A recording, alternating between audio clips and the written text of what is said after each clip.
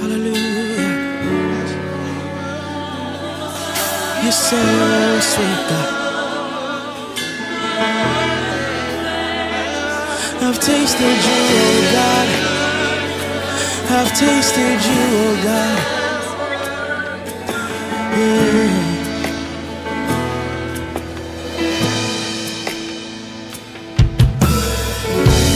I've tasted, now I testify that my God is good.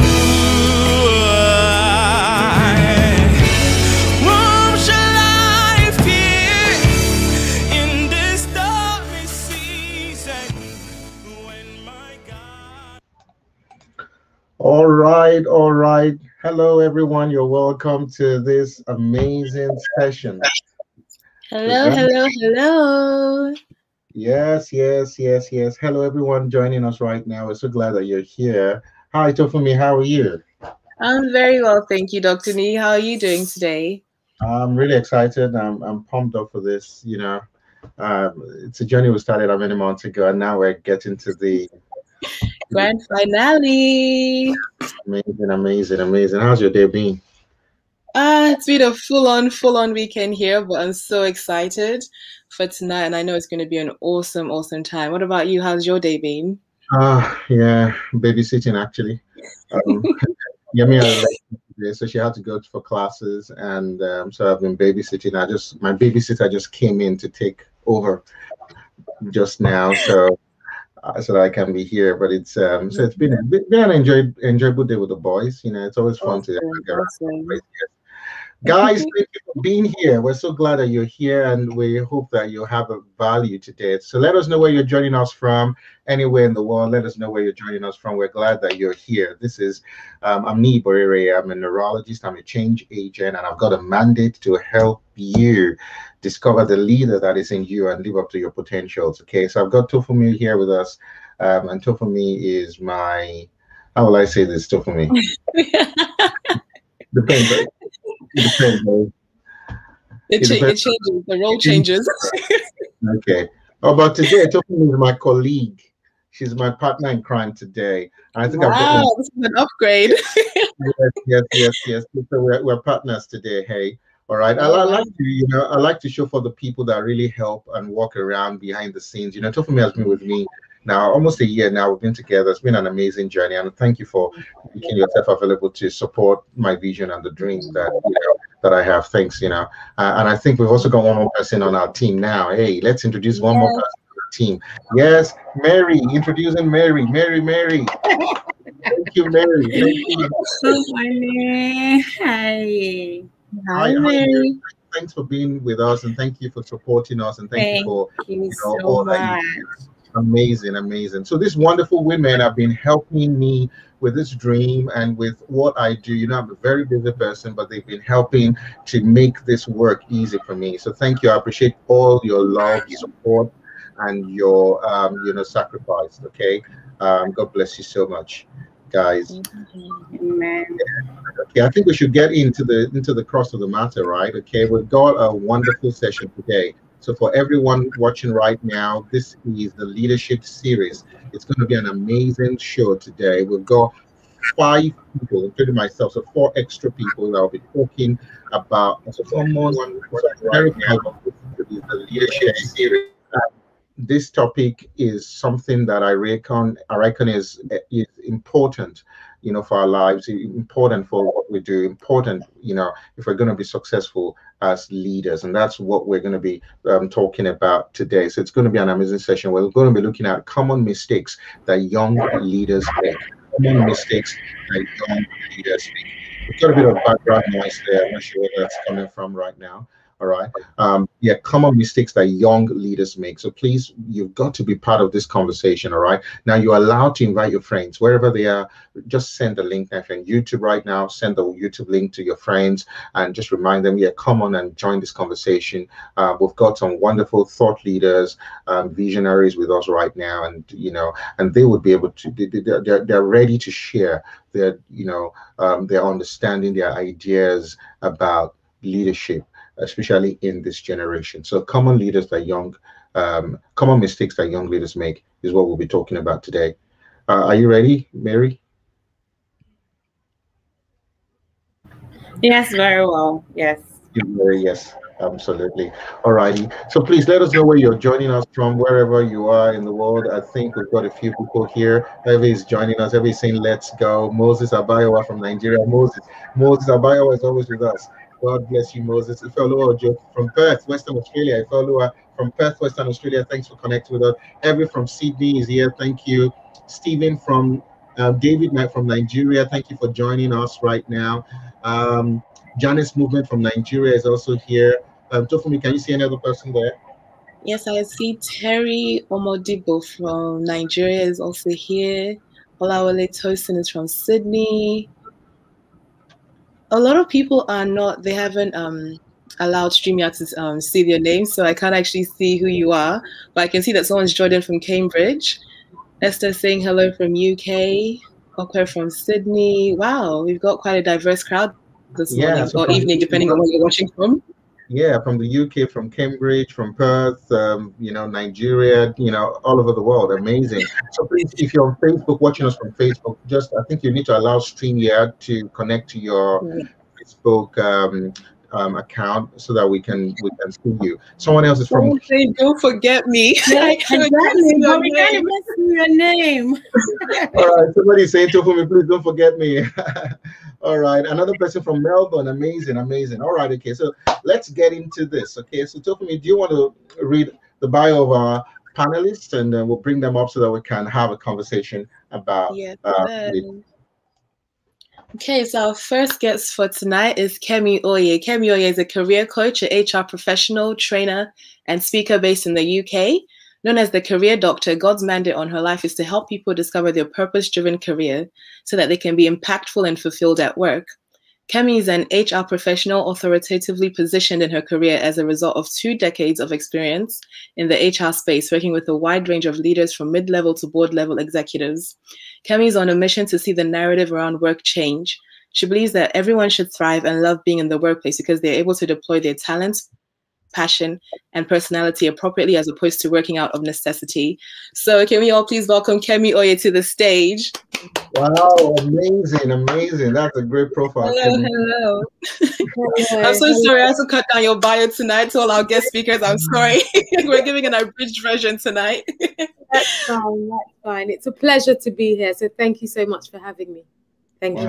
We're matching this evening. That's awesome. Yes, I noticed that and I thought, oh, okay, we're in the studio. I think so. Great minds think alike. It's great to have you here. Thank you. All right, our second speaker for tonight is Oyin Damola. So with 10 plus years of designing and implementing social innovation projects in Africa, Europe, Southeast Asia, and North America, covering talent management, higher education, nonprofit management, and youth development, Oyin Damola is passionate about raising ethical leaders to drive innovation, entrepreneurship, and development in rural and urban communities, as well as empowering professionals to build impactful careers and function effectively at the intersection of passion, purpose, impact, and profit. Oyin Damola's unique ability to cut through complexity to find the heart of the matter has shaped his leadership philosophy and ability to lead and work effectively with multicultural teams. His area of expertise covers agile leadership, people and talent development, human capital strategy, and change management. So can we all please welcome Oyin Damola to the stage? Yes, you're welcome. welcome. Thank you, sir. Can you hear me? Yes, we can. Okay, great. I was saying that's a very intimidating bio. And that's trimmed down. That's not even the full thing. Wow. Amazing. You're welcome. Thank you, sir. Thank you so much. And nice to meet you, Kemi, and the other panelists. Yes, nice to meet you, sir. All righty. Let's go. Our third panelist that I'll be welcoming onto the stage is also named Kemi. So we have Kemi Ogunkoya here with us tonight. So Kemi Ogunkoya is a leadership development strategist, management consultant, author, and member of the Forbes Business Council. She has worked with numerous businesses across the world to develop the capability of their leaders.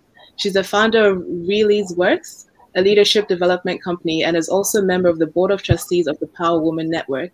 She's the author of The Goal Mastery, Magical Pills, and The Leadership Guardian.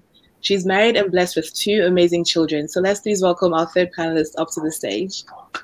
Wow. Ricky, let's bring her up now.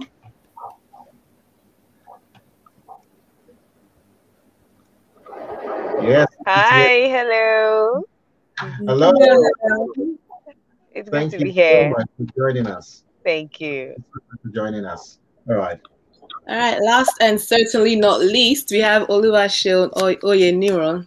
He's a student and teacher of enduring greatness. He's an author, visionary, and data enthusiast. He's currently a PhD scholar in leadership at Regent University, USA.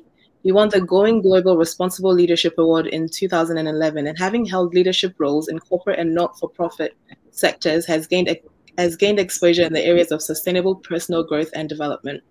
His passion is for ordinary individuals to reach the fullness of their core gifts, abilities, and potentials. He believes every individual is born to be extraordinary in life, and that through training and serving with our gifts, we can maximize our creativity, productivity, and impact. He speaks at a number of international conferences and is the founder of OAS Education, a teaching and learning platform for raising transformational, transgenerational leaders. So let's please welcome Seun Oyeniran to the stage. Thank you. Amazing, amazing. Wow, this is really, really good. I'm really glad that you guys have all, agreed to join me in this conversation. And I'll have to just start by saying that I felt a strong burden around August last year to help build young leaders, leaders of the future. What God told me was in 2 dimensions. The first was to help people navigate change without losing their purpose, their identity, and their individuality. But the second mandate was to also build leaders that are not just reactionary, but visionary. Leaders that will create their own desired change and bring about transformation in society. And that's the journey that I've embarked on in my journey of understanding what leadership is, and in my understanding of using not just my spiritual background, but even my neuroscience background, and bringing that into the sphere of leadership. And that's what this is all about. So I'm focused now on helping leaders, improve their productivity, improve their efficiency as leaders, so that we can have a much more robust society, balanced society. And it has to start with our young people. And that's why we're here. And I'm glad you're all here. All right. Thank you so much. So audience, please, wherever you're watching us from, please welcome these wonderful, wonderful, amazing people. All right. Great, great panelists. Thank you so much for being here. And Tufumi, thank you for reading the bios. God bless you. I'll let you go. All right. Great. So we've got Kemi, we've got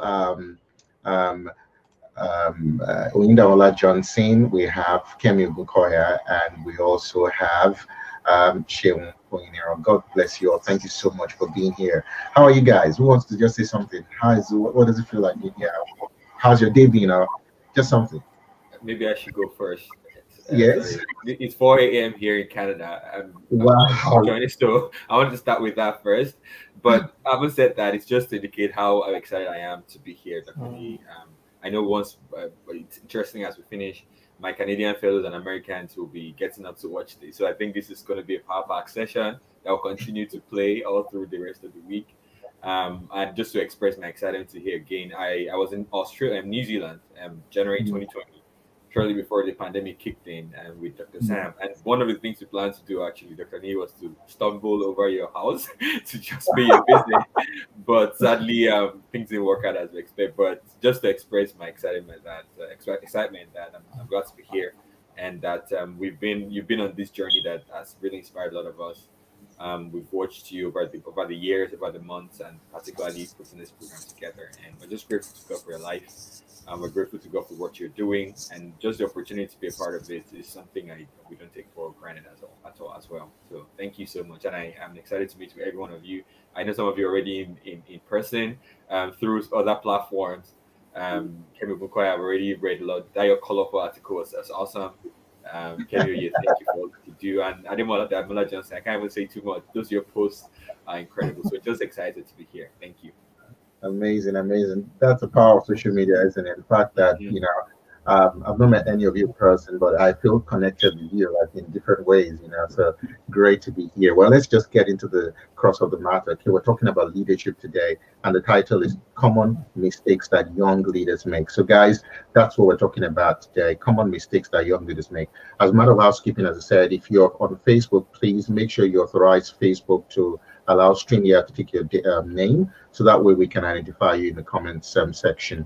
And let us know wherever you're joining from. We'll try to acknowledge you as much as we can. And if you have questions, please feel free to put down your questions. We will get to them as much as possible. And so, great. So let's just start.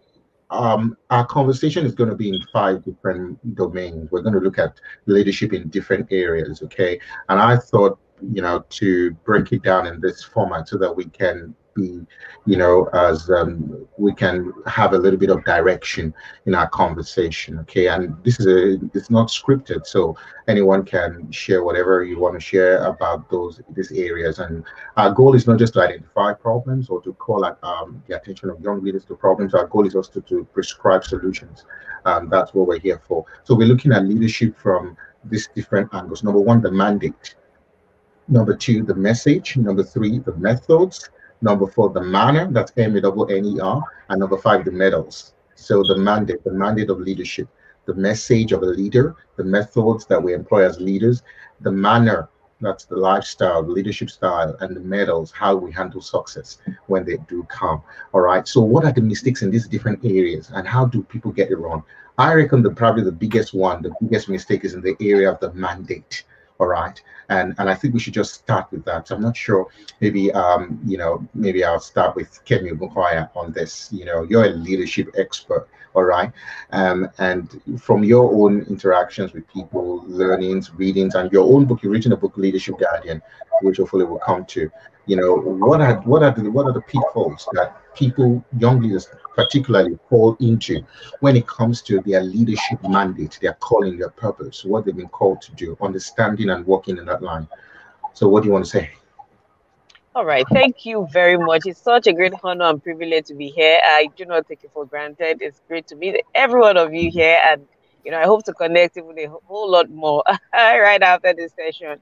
So a big welcome to everyone who is also joining. And, leadership is an area that I'm really, really passionate about. And when we talk about the mandate, especially when it has to do with the, coming generation, this present generation, let's start with this present generation. I think there's a whole lot of lack of clarity, really about what the expectations are. There's a whole lot of lack of clarity around the responsibility that lie on our shoulders as individuals. And, there's no way we can actually go into the future or, just live down on this generation without taking account of what has happened in generations that have come before, and other generations that they also look up to. So fine, I would say that it begins with that lack of clarity about who they really are. And when you look at the world that we live in today, there seems to be a whole lot of distraction. And, I remember having a conversation with a business leader last week who was so upset about the employee she had. She was so frustrated. I don't know how to deal with these guys. They seem not to get it. Zero ethics, zero procedure, and and all of that. And then I told her, I said, you know what? Sometimes I think a lot of leaders are being unfair, right? To really understanding where these guys are. They are dealing or they're living in unprecedented times, right? I'm not sure there's any generation that had to deal with so much infiltration as much as this present generation. So we have to come from that place of compassion, really. And it's not about helping or coming from that place where we're castigating them. I think we have to come from that place of understanding of the the peculiarity of the issues that they have to deal with in terms of lack of clarity. So if you have grown in an environment where it's all been about materialization, where it's been about people who just want to get ahead at all costs, where the representation of leadership is flawed already, where it's been about, oh, you know what, we're clamoring for people not because of their content, but because of how much they have in their bank account, then there will definitely be something wrong in the expression of leadership in that generation. So I think there's a whole lot of lack of clarity, you know, because of moral bankruptcy, because of lack of great role models, you know, because of the focus on materialization. So those are some of the things that have led to this lack of clarity. For this generation, we have to now get back to the drawing board to help people understand from the core of who they are. I always say that you cannot become great at what you do unless you become great at who you are. So we need to help them get to that point where they can actually start, you know, from the place of self, and understand that for them to, you know, live a life where there can be so much fulfillment, which is what a lot of them are looking for, trying to get, okay, what is my purpose? How can I live a life that, you know, is beyond me? We need to understand that for us to live that life that is beyond us, it's also our responsibility to preserve a life for those who are to come. So we have to start from that place of clarity. There is a lack of clarity, and I think that's where I would start from.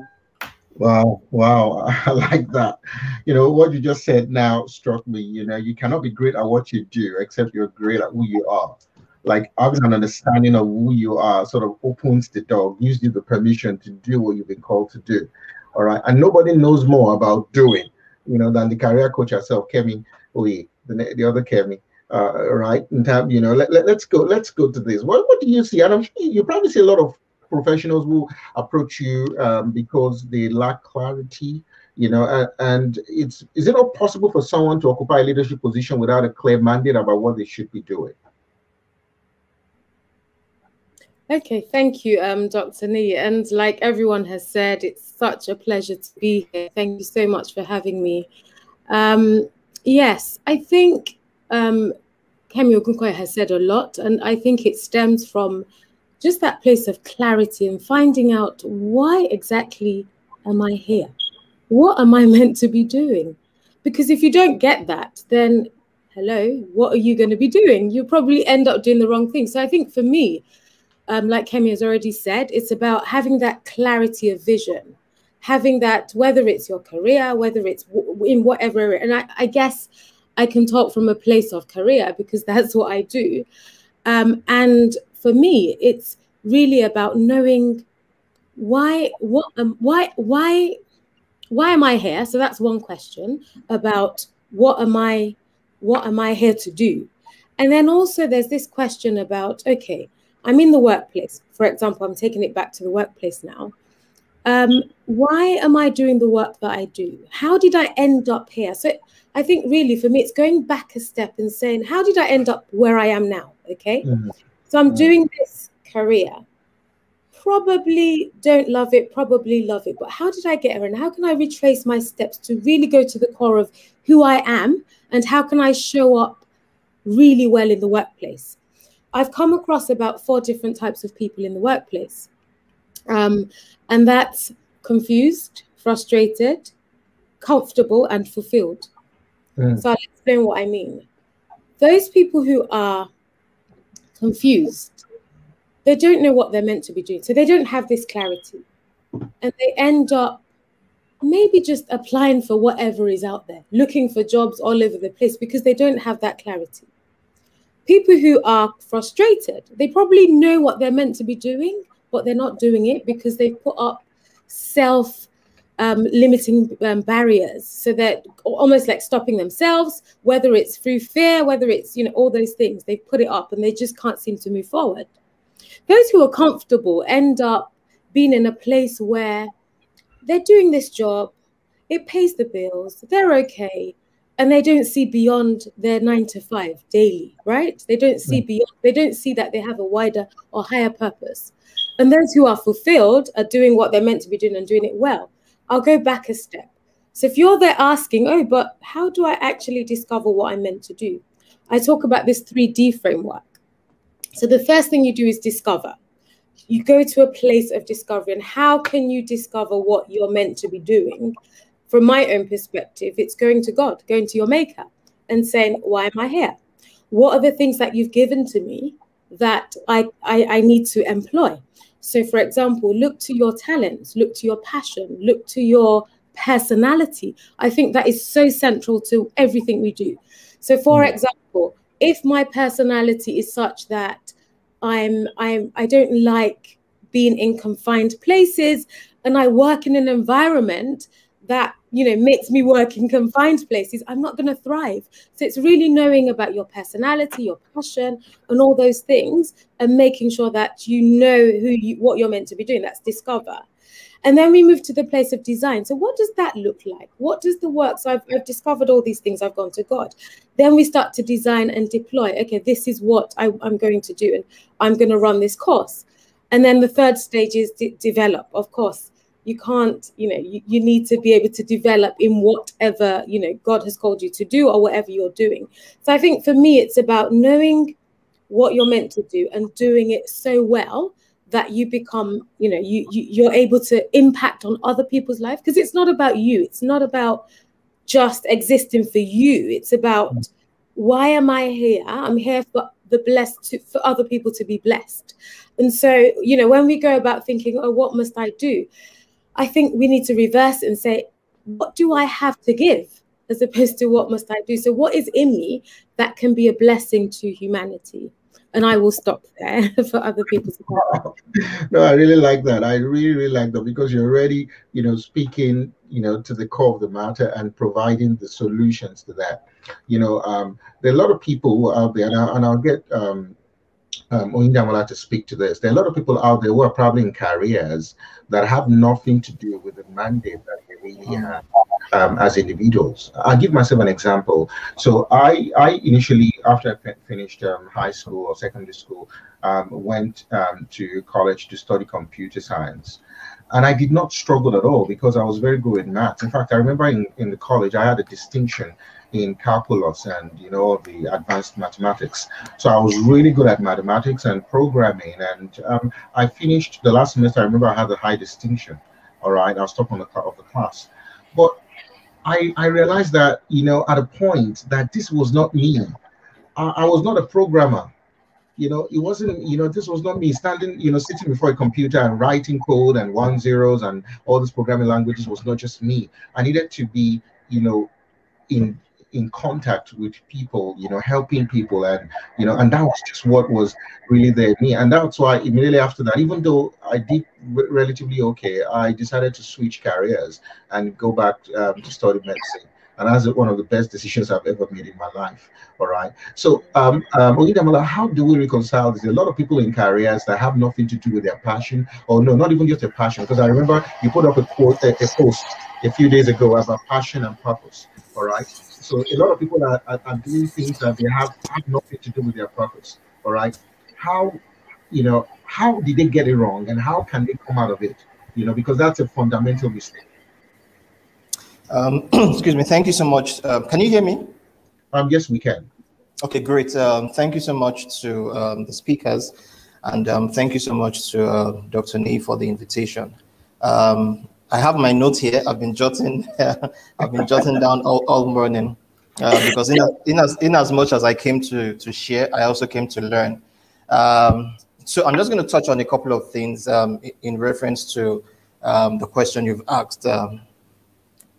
For me, clarity comes per time, clarity comes per season, and clarity comes per phase.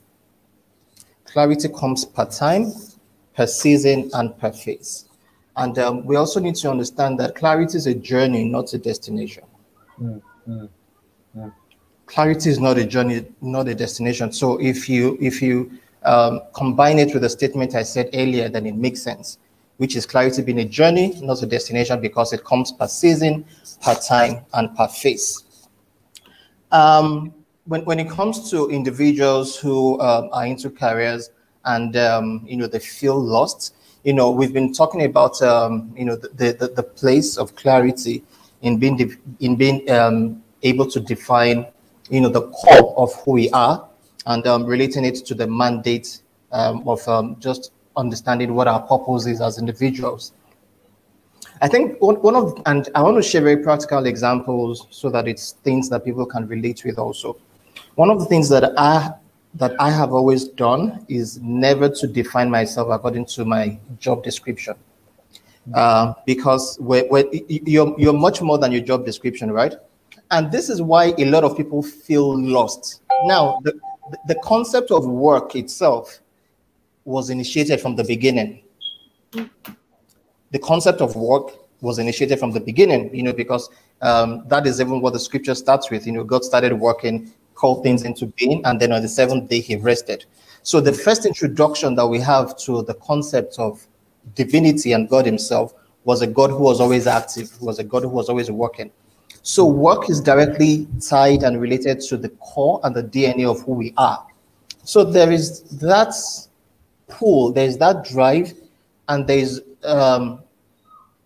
it often happens that people define their personality and the core of who they are in relation to their job description or in relation to the job or the work that they do.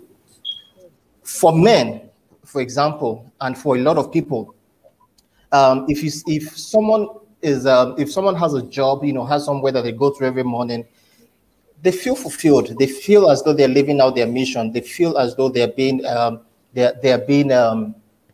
contributing back to themselves, contributing to society, contributing to their family, contributing to the world. Now, when it happens that an individual loses his or her job, it is as though the sum total of who you are has been stripped of you, where there's lack of purpose, there's a lack of identity, there's a lack of self-worth. Now, you're much more than what your job description says, because during the course of your career life, I think I was reading an article recently that millennials during the course of their life, their work careers, would probably change jobs about 10 to 15 times, right? So this is 1 year here, 3 years here, 5 years here, 7 years here. So cumulatively, between 12 to 15 years, you will change your job description, or you will change workplaces. That is different from the generation that was before us. Yes. The generation before us was more of coming into a place and probably retiring there. Yes. We have a lot of uncles, we have a lot of aunts. Ever since we were a baby, they were doing one thing. We've grown, we've gotten married, we have kids. They're still doing it. So that's where we're coming from. But now, millennials are adventurous, they're inquisitive, they want to explore. So for that person who changes his or her job description 12 to 15 times within their career life, does that mean that you will take on new identities 12 to 15 times? Now, my question is, and this is a question I'm posing to everyone, if they strip you bare of all your professional nomenclature, everything that has to do with what the professional life confers on you, who are you?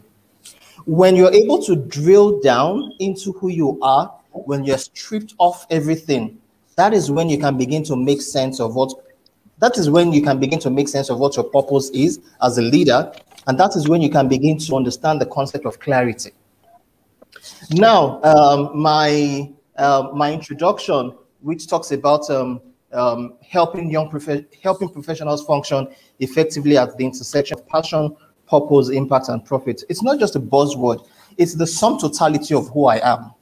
Now, that's the core of who I am can have different expressions in different organizations. So it can express itself with what I'm doing now as Chief Operating Officer at African Development University. It can have its expression somewhere else. It had its expression elsewhere. Now, those organizations that I worked with, so let's picture this. I'm the tree, right? There are different branches. Those organizations are fruits on the branch and on the tree. But the core of who I am remains steadfast and constant. Now, this is something that this is a question that a lot of people need to ask themselves. That look, the question number one is, if you're stripped bare of all your professional nomenclatures and professional titles, who are you? The second question is, have you gained clarity about the problems that you're wired to solve? So that is tying it back to the questions that you asked, in which some people feel lost in organizations. Like, have you really defined what am I wired? What problems am I wired to solve? Because everyone is wired to solve specific problems. Am I solving A instead of solving C? So that is why I said clarity is a journey, because sometimes you find people who start off on the wrong foot, but eventually they end up figuring things out. But if you're to strip yourself of every single thing, like on LinkedIn, what you would normally see is the job is, where people work and all that. But if you were to take that out of the equation, how would you define yourself?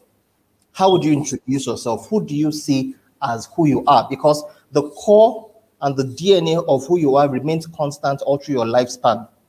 The expressions might be different. The organizations might be different. The problems that you're solving in different organizations might be different, but the core of who you are remains constant. I'd like to yield to Amazing. No, but you've just dropped so much. You've just dropped so much. I don't think we can overemphasize that who you are is a lot more than what you do. And it goes back to what Kemi Ogunkoya said, that you've got to be great at what you are. You can't be great at what you are if you don't know who you are. You've got to know who you are first, all right, and know what you've been called to do, and then you can then manifest. And I also appreciate what you said, that even if your purpose is predetermined and fixed, its expression is different in different areas in different ways. All right, and it doesn't reduce anything from you, but in all of those expressions, it's important that you know who you are. Otherwise you will just live in frustration, and a lot of people will live in frustration now because they are doing jobs like Kemi said, they're comfortable with their jobs, the jobs are paying well. I see a lot of people like that who they're never happy. They're never happy going to work. All right, they're frustrated, not because of the pay, but just because of the fact that they know they're just not where they should be. They have big dreams, but they know that where they are is sort of caging them, holding them down from going forth to fulfill their dreams. And that can be really frustrating. Someone said that if your passion is not well channeled, it would certainly lead to frustration. Sheo, let me bring you to the conversation, still on the issue of mandate. I know you're a man that is really keen on vision, and that seems to be your specialty on vision. And I want you to speak in the broader term now about leadership. Our leaders get it wrong when vision is not clear. And how can I get a vision, or how can I actually sort of translate my vision into reality? I know that's a very, very heavy question. Hey. No, it's actually fine. Honestly, I was listening to everybody, and my note is literally full, and I'm like, almost nothing. I'm even saying, where am I even going to write the rest? But it's been amazing listening to all of you, and even starting from Kemi Ogunkoya. It's just, as I said earlier, I was looking at your diagram about some of the values of leadership, which you put on your Facebook and Instagram post, and it's so powerful. But you started off on a great note, speaking specifically about which I term in my post too as well, social construct that as a foiled or as predetermined what we are modeling after as leaders. And I think one of the things we're trying to do here, for those who are listening to us, is to deconstruct those modeling, or what we call mental maps, and help you to see correctly what the frameworks of where your leadership should be built upon. And if you're getting it correctly from Adida Malajan, it's about building your identity not on job, because your job is different from your work. I think we need to start to make those distinctions that who you are is not just 95, but you are a supreme being created to impact and to influence life, which is the core of definition of leadership. And leadership is about influence that you make on people. But stepping back to Kemi again, Ogunkoya, is how will you influence people when you don't know who you are, if you can't define yourself, right?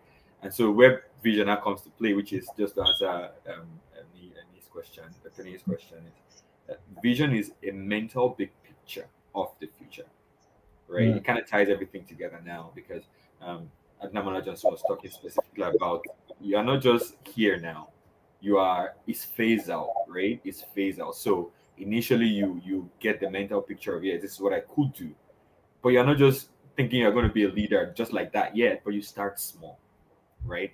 You start small, so you get the revelation, the mental clarity, and it connects to your purpose, your passion, and your values, which I'll speak to in a minute. But just recognize that leadership starts with a clear mental picture of who you truly are, of what you're called to do, and the ability to grow within that frame or mental scope from one level to another, until you reach the max stage, which I think is the last point we'll make one later about the legacy, is about what we call super transcendent leadership.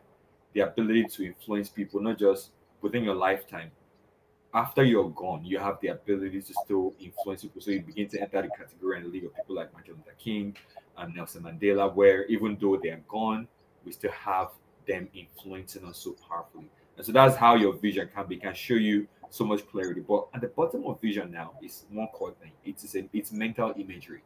So one of the things we want to start with today is to help young leaders to understand that what is predetermining your mental predisposition. What are the things that you've exposed yourself to before?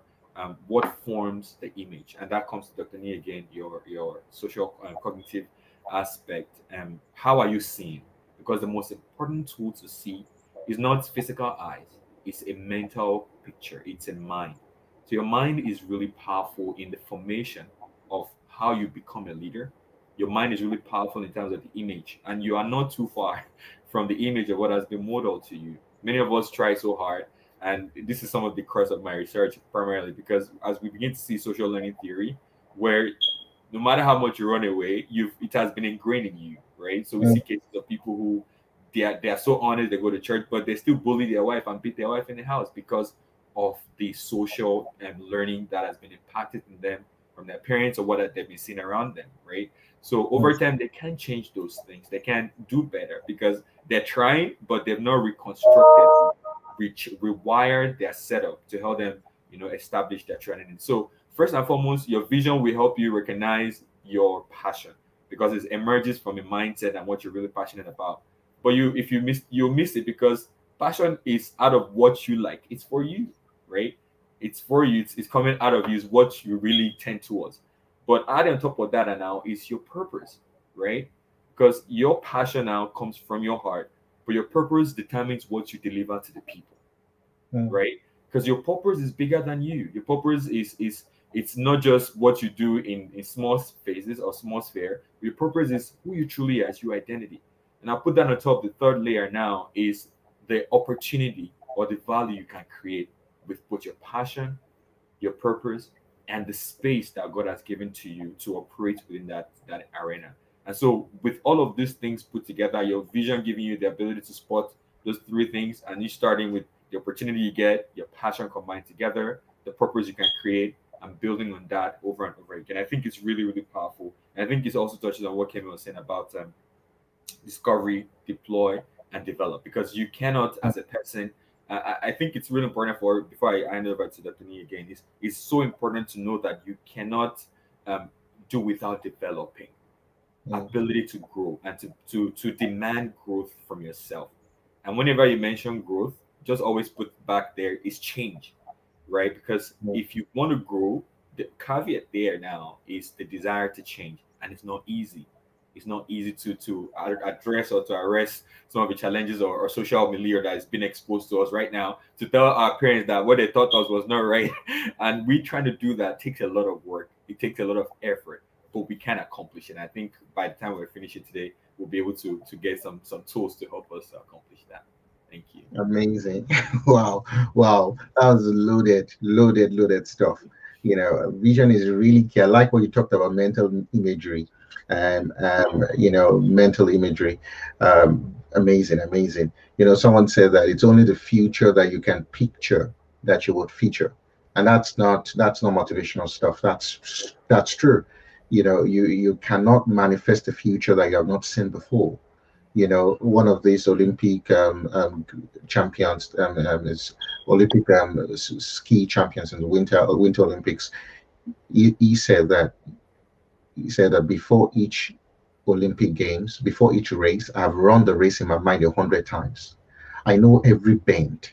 If you go ask Lewis Hamilton, the Formula One driver from the UK for Mercedes, he will tell you that he knows every bend. There's no surprise, all right? Because there's a mental picture already of where, And that's really important. And I see that a lot of people get it wrong. A lot of people get it wrong. Florence Chadwick was a woman who, the first woman to swim across the English Channel. The first time she tried swimming across the English Channel from England to France, she got close to the finish line before she gave up. And when she gave up and raised her hand so that she could be extracted from the water into the boat, she said it was so painful. The water was cold. It was like sharp stabs everywhere. But she got into the boat and was really surprised that she was just a few hundred meters away from the finish line. She said she lifted up her face to see. Her mom was screaming, "You're almost there," but she said she couldn't see it. There was so much fog that morning that she could not see the finish line. So the next time she started from the finish line. She went to see the finish line, walked around it, got on the boat, had a feel of it. So she went back and tried this time around. And this time around, even though it was still painful, it was still stressful, she had a lot of lactic acid in her muscles and she was fatigued. She just saw herself crossing the line. All right. And that's really important. In neuroscience, we say this, that every time you see yourself achieving the goal, every time you have that vision and you play it in your mind, you release dopamine in your brain, which is the reward, from the reward centers. And what dopamine does is to reduce stress. Dopamine reduces stress levels. That's why a marathon runner can keep running, 40K marathon. It hurts. I don't run marathon. I don't think I can even try it. Well, not now, but it would hurt. But what keeps you going is the vision of the end. All right. Now, I don't want to start preaching now, but I hope you'll get it. I just wanted to sort of expatiate on what you said there. And thanks, Kende, for putting that up. You need to demand growth from yourself. Growth means change. Absolutely. Growth means change. Now, before we go on, I know that some of our panelists will be leaving at different times. So, guys, we understand and we expect that will happen. So please, anytime, you guys just signal me when you're ready to go. We'll continue with the conversation. Before we go ahead, one of the things I do is to give other people an opportunity to show themselves. So one of my mentees is here. Her name is Omo. So all of you watching, our panelists and our guests, everyone watching on YouTube, Facebook, I've got Omo here. Omo is like, she's I don't know, she's a darling, okay? She's a wonderful lady. She's one of my mentees, and she met me at the beginning of the year. I did some, sessions, mentoring sessions about goal setting, and one of our goals was to start sort of a production where she would get people to tell their stories. So she initially studied journalism. She's here in Australia. She lives in Australia. She studied journalism, and she's interested in telling other people's stories. So Omo is just going to come up for a few minutes just to tell us what our project is, what it's all about, and how we can watch it. Okay. So before I bring Omo up, I'm just going to play a promo, like a clip from what she's put together. Okay, and then we'll bring up Omo. Okay. So all the panelists stay behind. This is what we're talking about. This is all about leadership. All right. I'll bring this up now. Life. The lowest moment of my life has to be post my graduate study as a nurse. So for my lowest point of my life would have to be when I was sick.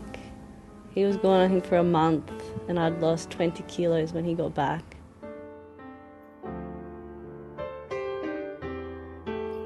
One of my lowest moments in life was when I was in the university. I didn't feel anything when I saw him. Do I love my dad? I don't know. Do I love my mom? I don't know. I just don't have any emotions. And I'm trying to look for that emotions. After, it was like a loud bang. Like just so loud. Like I can even, it's scary because sometimes I can hear it, right? And it's just this bang.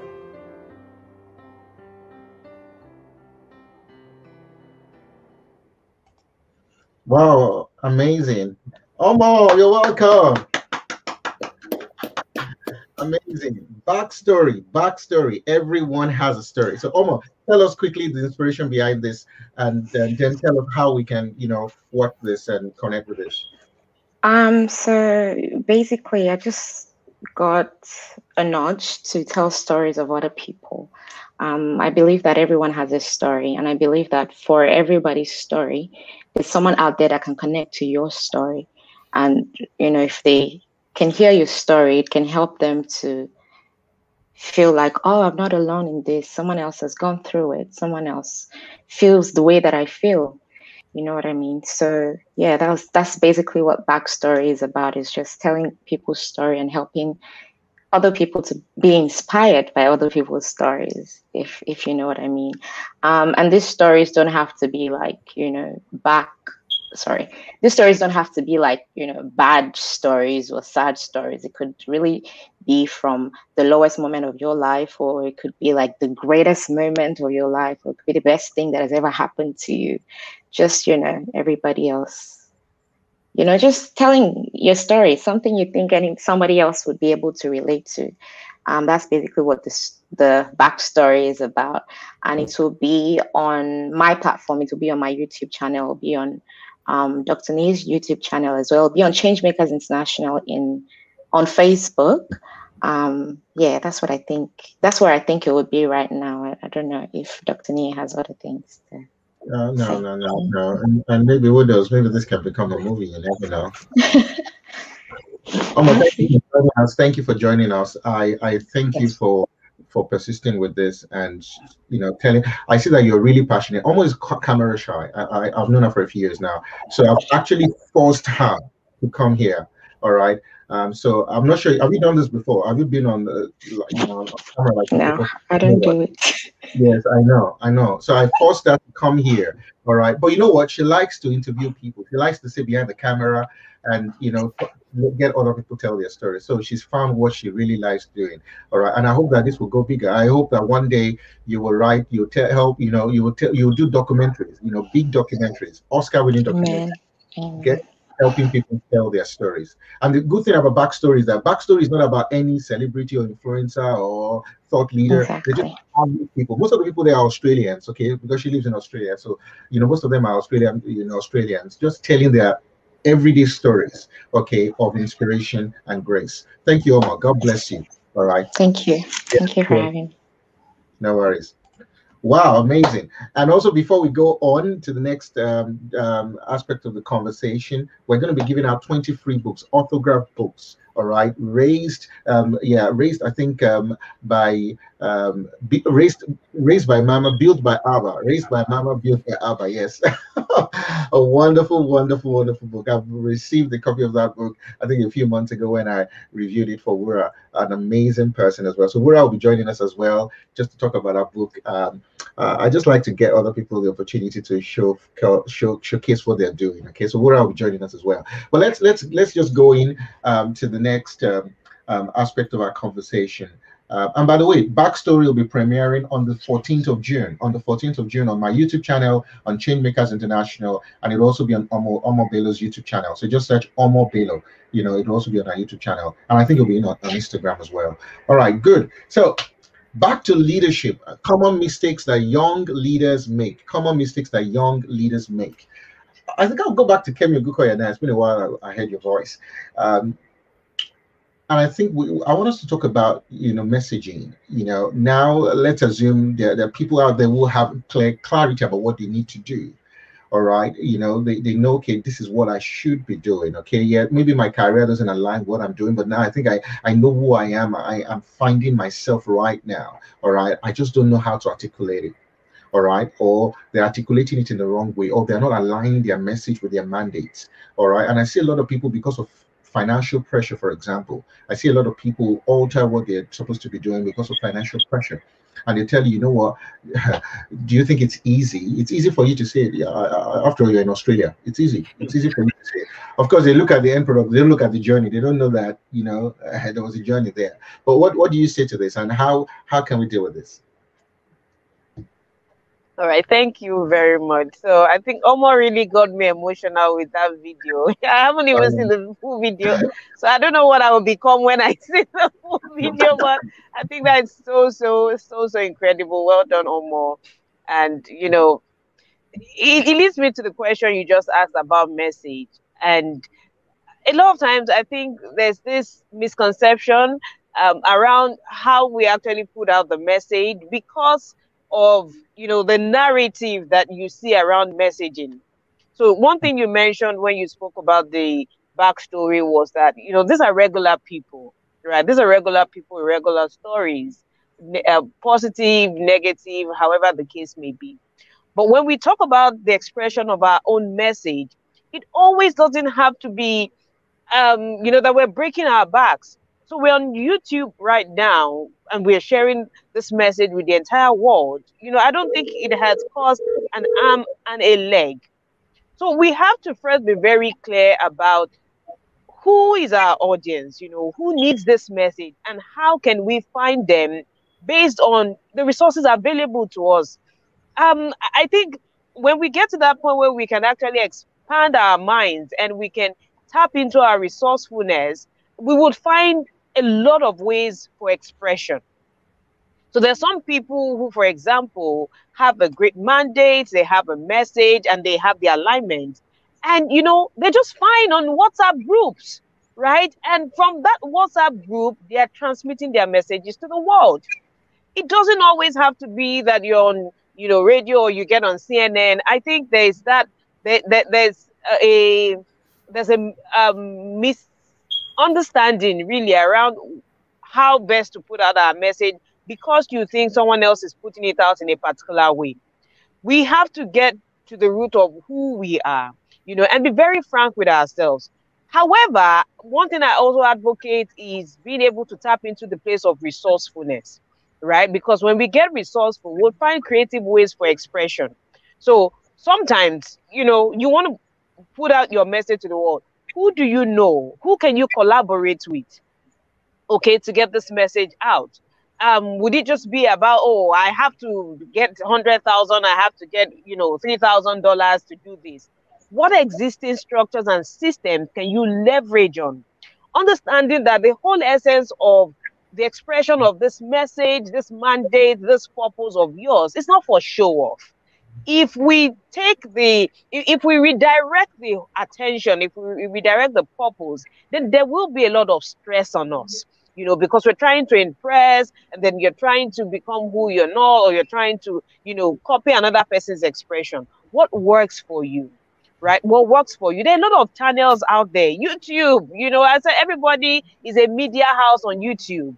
You can start up a channel and then you can broadcast to the world. You can start on WhatsApp. You can start on, well, I don't know, Nigeria just banned Twitter now, so I was going to say Twitter, but but then there's so many ways of expression. There are so many models of expression.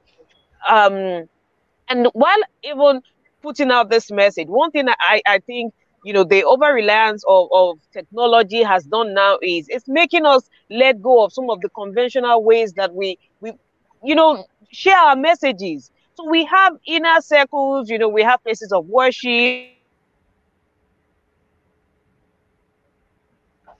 Yeah, I think we've got a problem with the network there. While we're trying to get that, so for Kevin will come back to us. Oyindamola, can you speak to this as well? Messaging, getting the message right. I knew in my spirit that I was going to come up next. I could feel it. So, okay, hopefully Kemi comes back to join us. So a few nuggets. I like breaking down concepts into nuggets that people can take away. So quick one, what people really call luck is simply preparation meeting opportunity. Yeah. And in terms of defining the core of our message, we need to understand that the message comes before the platform. Mm-hmm. So a lot of people are anxious about seeking the platforms first, without really defining the core of their messaging. I'm going to talk briefly about the power of purpose statements and how that reflects and how that relates to us as individuals. And I want to break it down this way. When you think about Apple and how Apple started in terms of its marketing strategy, they defined the core of who they are on just 2 words: think different.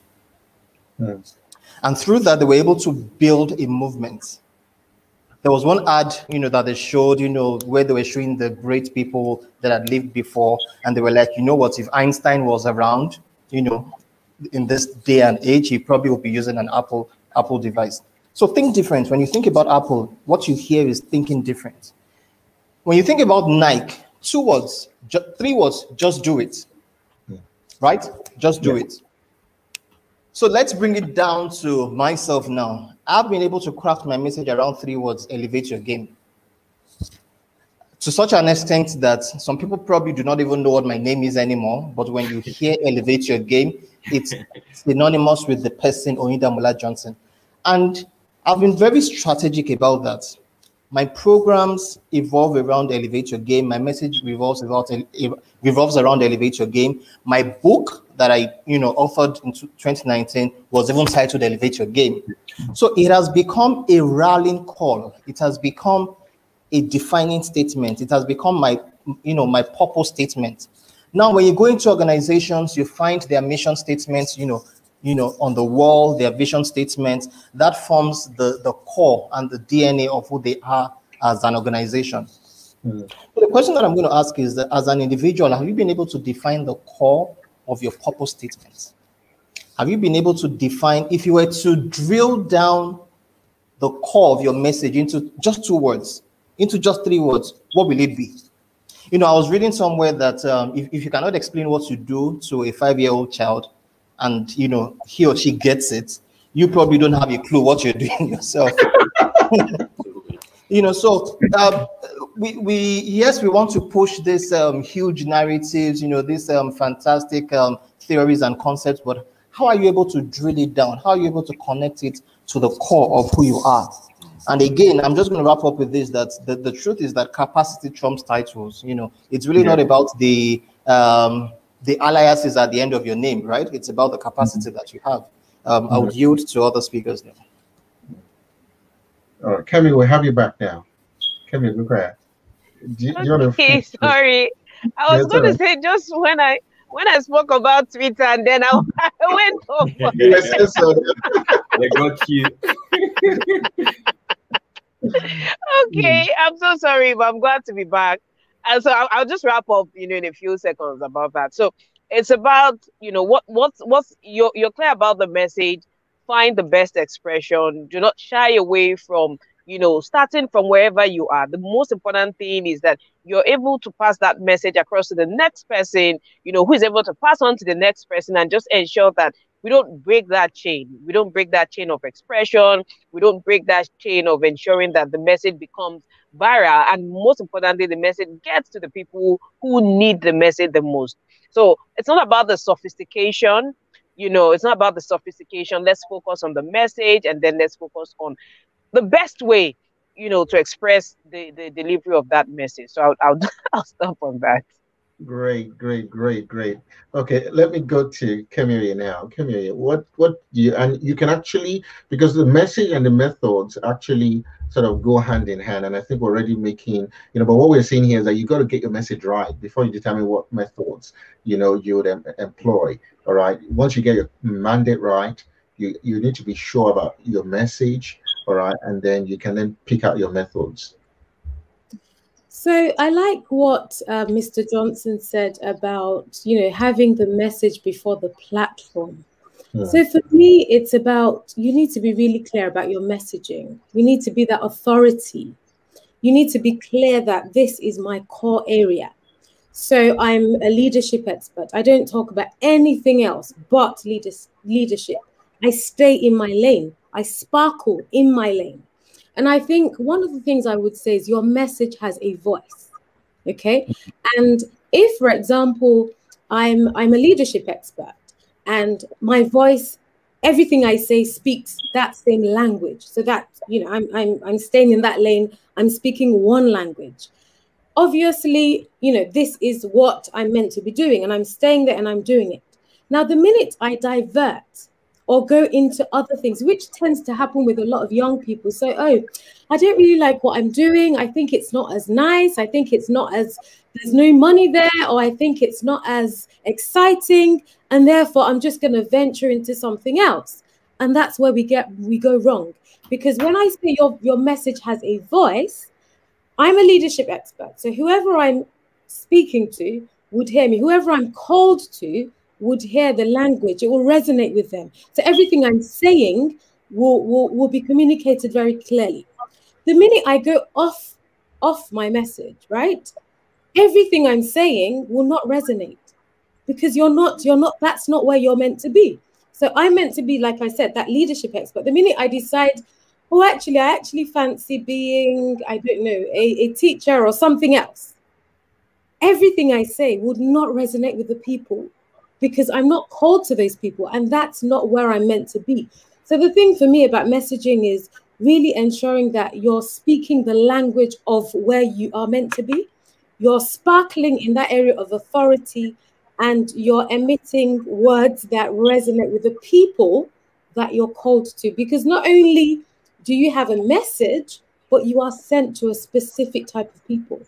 And you need to be able to connect with those people. So where are they? What do they do? Where can I find them? Where can I make sure that anything I'm saying resonates with the people that I'm sent to? Because again, don't forget, if you're sent to a certain people and you're not speaking to those people, wherever you're speaking will not be, you won't be heard. So it'll just be noise. It's a bit like, you know, when you're tuning the radio for a frequency, so you're trying to get to a station, and before you get there, there's a lot of noise. That's what it will sound like when you begin to speak in an area that you're not called to. So you're going to be speaking noise. So people, you'll be speaking, but people will be hearing noise because that's not your message, and you're not actually connecting with the right people. So that's what I look at about messaging. Can I just add something quickly to it? Yes. Just building on what Kemi has shared. I think it's also important to understand that if you really haven't been able to articulate your message before an audience of one, you probably will not be able to do it before a larger audience. Now, who is this audience of one that I'm talking about? Yourself. I'm a Christian, I'm a believer. The Bible says that if the clouds be full of rain, right, it would do what? It would empty itself. Now, there's this simple analogy that I used to give. Hold up a mirror and blow air on it. What would happen? Moist will begin to form on the surface, right? You would blow it to such a level that water will begin to trickle down. If the clouds be full of rain, once I define my message and I keep saying it in the place of reaching out to just one person, what am I doing? I'm filling up my clouds. The same way that I'm talking in front of a mirror and in such a way that mist will begin to form and it will get to a state that it will begin to trickle down. As I'm articulating my message internally and speaking it to myself in the place of quietness. For example, before David got to the level of being able to slay Goliath, he had experimented the lion and the bear in the place of quietness, in the place that nobody was there. So being with Goliath was the public spectacle, was a public show.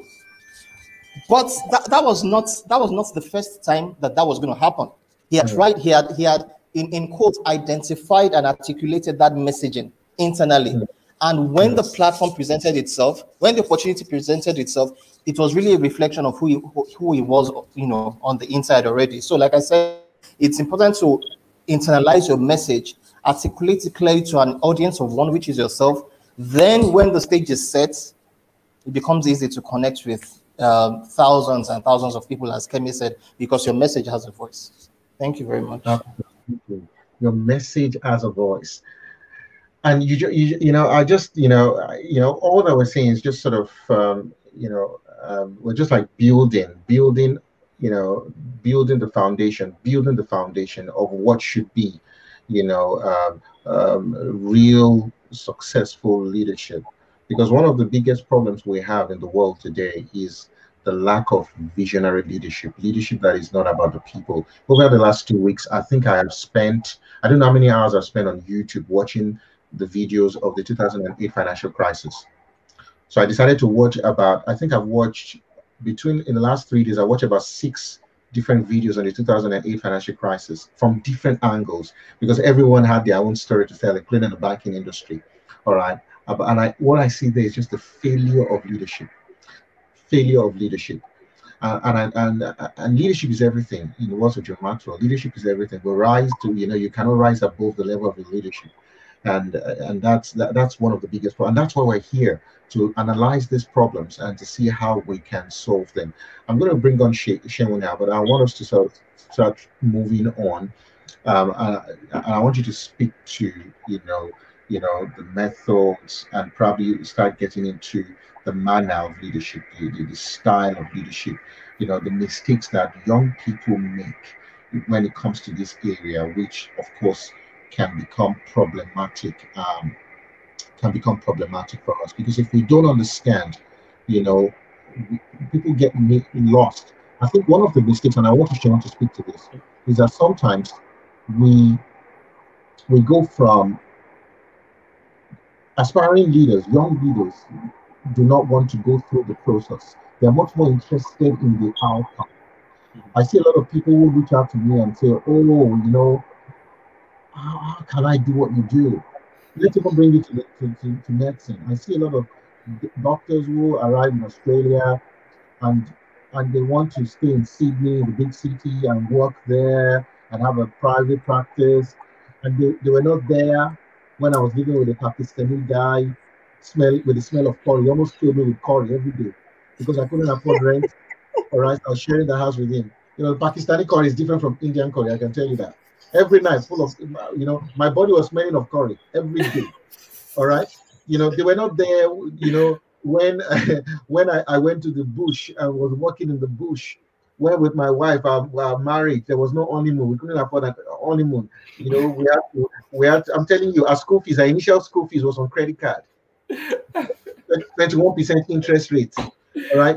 They were not there when I bought my first car, not realizing that they scammed me with the insurance. What I was paying in insurance they were not there when, I'm telling you, when I moved from hospital to hospital, from village to village, from place to place, serving, the days where I felt like I was not going to do it anymore, I was going to give up, I was going to, those days when I didn't feel like getting up and out of my bed, just because those days when, I was doing this money transfer, the woman called me one day and said, "Me, what's going on? You will not solve all the problems in Nigeria." She realized that the amount of money I was sending every fortnight, because we were paid every fortnight. Once I get my salary, I go do money transfer. Those days you have to go to a shop. That was the day I became an agent, because I realized that she had all my history of what I was sending her. So I said, okay, I'm going to be a real money agent. So I also became a money agent, so I can send my own money. I can and also put money back. But they were not there. So they see me now with my BMW, driving, cruising, and everything. And you were not there when I was driving an old Subaru that will have to jumpstart. Process. So sometimes people, and sure, I want you to speak to that, because that's part of the, the methods, and I think we need to talk and emphasize the importance of submitting ourselves to process and starting with what we have, and just not being too, carried away. Let me tell you, I just joined the gym, and there's this one big guy in the gym, this white guy, intimidating. This is my first time of really going to the gym. I had to tell my personal trainer that I won't be coming again, because the guy right there in front of you, he will come there with all the muscles. And I'm like, I'm the fattest in the gym. I'm the fattest. I told the lady, "Oh, I will stop going." She said, "No, you have to keep going there. Keep walking. Don't look at them." So I said, "Okay, you know what? All I need to do is to beat my personal best. There's no way I'm not going to be like this ones that are on steroids and are, oppressing people every day. I'll just walk my own journey." She'll speak to that before I go. No, absolutely. Thank you. I'm just listening to your narrative, and it's actually true. It's what has. So let me even take a step back. Some of the things, as I was narrating earlier, like we're talking about leadership now. Some of us really were it's accidental, but over the course of the years, I've really taken time to really examine, to really look at people that are leaders and the formation process. And it surprised me to see how much behind the scene work and labor and effort went into just one single activity in the front. As what I was saying, there's so much. Are you talking to that first person, that you first, before people? So what I began to realize, this generation, our generation, and those coming behind, they don't want to follow process. The ignorance of the principles, and when we say principles, universal laws that guide the way things are being done, our connectivity and association with those things are not there. And so it just startles me because I look, so let me put it in context. I studied Martin Luther King, Nelson Mandela. I literally know a lot about all these people, which I researched in my book. And it's just out of this passion to just really get to piece the line together that got me into all of this research. And I'm looking at people like Mother Teresa. I studied Helen Keller. It just a lot of them like that. And I was beginning to realize that they literally started from literally nothing. They were working. Let me just put it: is the passion, which is the error. Now we're going to the manner. Is the desire to serve. It is the commitment to deliver. And back to the message Kemi was saying, it's not about the multitude or the activity or the jamboree that's around it, but it's about first and foremost understanding the principles, understanding the processes involved, and ready to commit yourself to it. And then that giving you the opportunity to eventually come into the limelight to serve.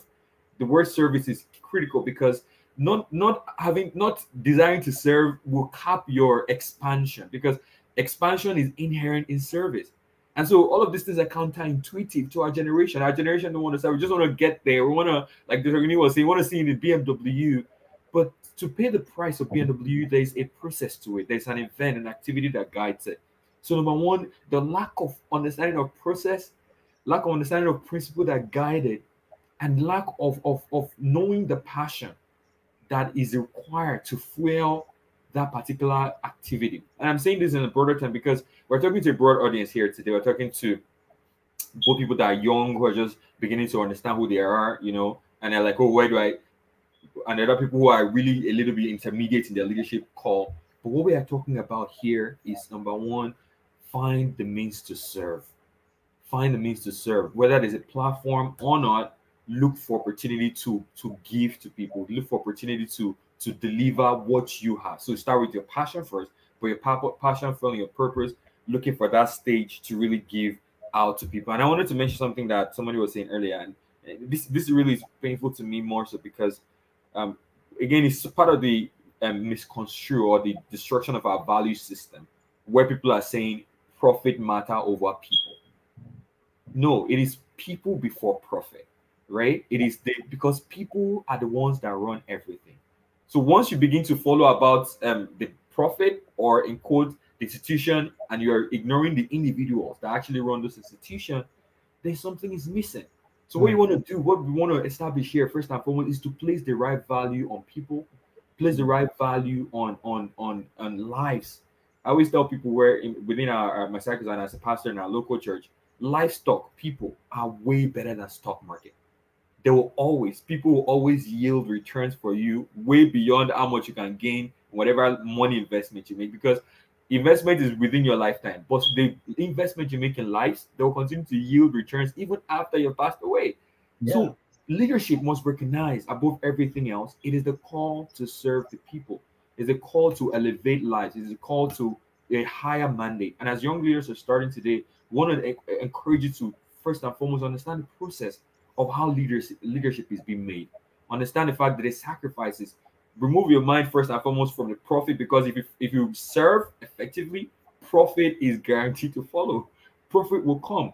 You know, I was talking about Steve Jobs, who is one of my research candidates recently, and we're beginning to realize they emerge, as we were saying, out of a call, out of a need. I was wondering this NSAS program, and I'm hoping some great leaders will emerge from this event, because this is a call to leadership, right? Mm-hmm. Similar thing that occurred in 1969 into 1972, and when Steve Jobs and his friend then Steve Wozniak were putting together the idea, and people will not know what stirred up their passion, and as he's saying, think differently. Actually, the first word was to amplify human ability, but technology became their platform to do that. They didn't start because they were tech boss. In fact, many of you know, I'm sure you already know, yes, it was a tech whiz, but Steve Jobs was just a marketer in reality. But what fueled his passion was a call, was a need, a service, and the opportunity to give beyond what he had, to really answer what the need was at that time. So what they realized, and I wrote in my book, if you have time, you can read the Power Vision book. I documented the journey. They were inspired by the fact that these people are doing something bad. The government then, they were suppressing their voices. They were trying to make them feel like they don't know what they're doing, young people then. But they realized that it got to a point where they had to attend to this. So they use technology at their own means. And that's why they're very rebellious. They didn't follow the status quo. They didn't go with the way people were going, but they understood the process. They had a passion. They had a reason. They had a call. They were ready to sacrifice using different methods. And they will tell you they started in the garage of Steve Jobs, making all this equipment. And over time, they followed precept upon precept, principle upon principles, passion upon passion, purpose upon purpose. Just the build-up process that precedes the breakthrough is something that we must not miss, because it's the manner. And through that now, as I wrap up now, hand over to somebody else, you build soft skills. You build, we are in a system now, and I want to say this before I leave. Dr. Nii touches on your responsible leadership and the theory, because that was my research, my master's program when I got to school was about failure of the financial crisis. So one of the research they asked us to do was to figure out why the financial crisis occurred. And what we found out was, again, profit over people. It was irresponsible leadership. And so that led us to all of this new leadership type we're talking about now, which is servant leadership, transformational leadership. But what I wanted to really bring out there ultimately is to recognize the fact that there will be platforms that God has prepared in front of you, and for you to recognize the fact that you have to desire first and foremost to want to place the opportunity to serve and to give of what you are and what you have over and beyond, the profit or the recompense that will come back to you. I think that is so fundamental. I'm kind of missing my thought here around it, but I hope I've been able to communicate effectively on that point, that you should be able to serve. Service is just the key thing among everything else. Thank you. That's it. That's it. Thank you so much. Thank you so much. If you don't serve, how can you lead? How can you lead? And I don't think we can overemphasize that, because that's sort of the key thing there. Is that the service is really essential, and the call to leadership is a call to service. I know Oyindamola will be leaving very soon, so Oyindamola, I'd like you to say one or two things before I bring up Wura up on stage here. But do you want to speak to this, because I'm not sure what your timing is, but I'd like you to empty yourself before you go.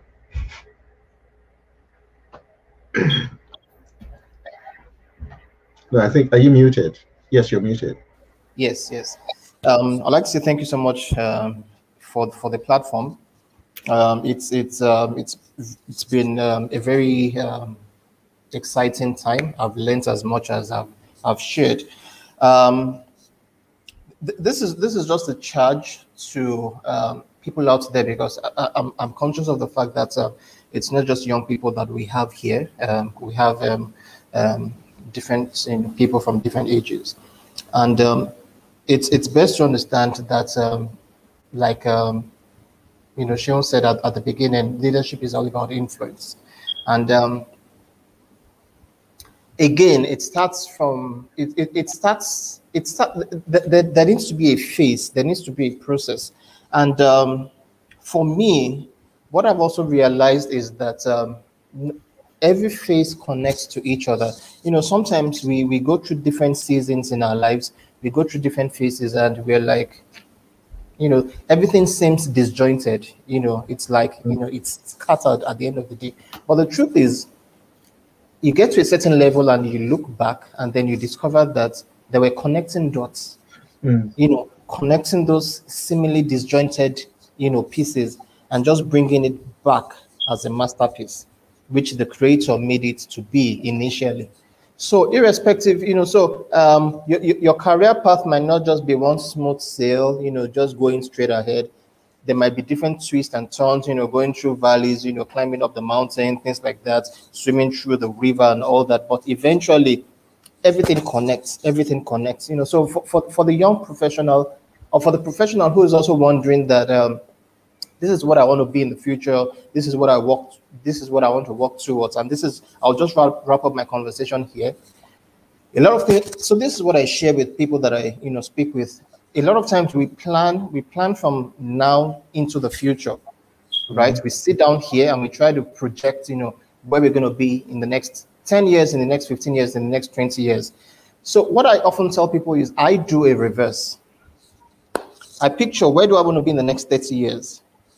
What skills do I need to have? Who do I need to know? What do I need to be doing in the next 30 years? I document that. Then I walk back. I walk backwards. Where do I want to be in the next 20 years? What skills do I need to have? What experience do I need to get that would connect me to the next 30 years? I write that down. I walk backwards again. What do I need to be doing in the next 15 years? What do I need to know? What do I need to have? Who should I be talking to guarantee the next 20 years? I'm not even talking about the next 30 years now. I write that down. I walk backwards. What do I need to be doing the next 10 years that will guarantee the next 15 years? The same process, I walk backwards. What do I need to be doing in the next 5 years to guarantee the next 10 years? I walk backwards again. What do I need to be doing in the next 2 years that will guarantee the next 5 years? I walk backwards again. What am I doing now to guarantee the next 2 years? So with breaking this down, I'm not worried about the next 30 years because I know that if I stay the course, if I'm doing what I'm doing now to lead me to the next 2 years, and I'm faithful with it and I'm consistent with it, by default, I'm going to get to the next 30 years. So the next 30 years is not like an abstract thing that I'm just trying to, anyway, one day, we shall get there. No, there's a process behind it, and there are specific steps that I'm taking. So I've walked backwards from 30 years up to now. I'm not here today trying to picture what I should be doing the next 30 years because I've walked backwards. All I need to do is ensure that what I need to do, where I need to be in the next 2 years, I'm doing it from now. And when I get to the next 2 years, what's the next goal? What do I need to be doing the next 5 years? And by the time you follow that process, the journey of growth becomes exciting. It's not a mini, money, more father as a donkey kind of thing. And just throwing different things in the air, hoping one thing sticks. Even though the way I've put it, that is not to still say that it's going to be a smooth sail. But what I have come to know at the end of the day is, irrespective of how disjointed our journey might be, they are connecting dots that connects one phase to another season, to another stage. And at the end of the day, everything comes back, wrapped up beautifully, like that masterpiece that it's meant to be. Wow, amazing. Well, thank you so much, Indamola. I know you've got to go, but that's a very good way to wrap it up. Starting from the beginning and then working back. And in fact, that's what God does, isn't it? That's actually revelation. All right. Revelation is a picture of the future, really. All right. And then working it back, in a way that sort of spur you on so that you know exactly what you need. And you're not just shadow boxing. All right. Before we go on to the next, we're running up now, hopefully the next 10, 15 minutes. But before we go on, I want to bring up Wura Arubushabe. Wura is someone I've got to know through my wonderful friend, Samuel Ekundaya, and I'm sure a lot of us know Samuel Ekundaya. I can't talk highly enough of this guy, who I met on Facebook, I'm sure he's somewhere now, but when he watches this, he will realize this. I've been watching his videos for so many months. And then just after that, we started a church. And I thought, who would be the first person that I would invite to the church? I said it would be Samuel Ekundaya. So I called him up and I said, I want you in my church. And so he flew down from Auckland to Sydney.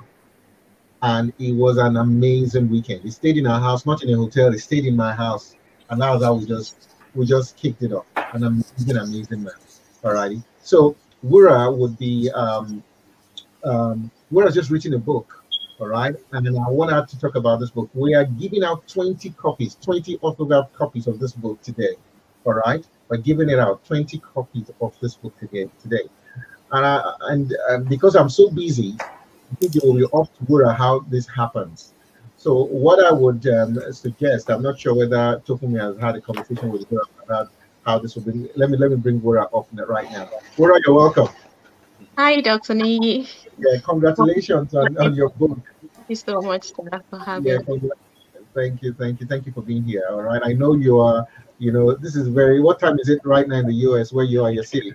It says 5:29. I'm in the same time zone as Mr. Shehon. 5:29. Wow, God bless you.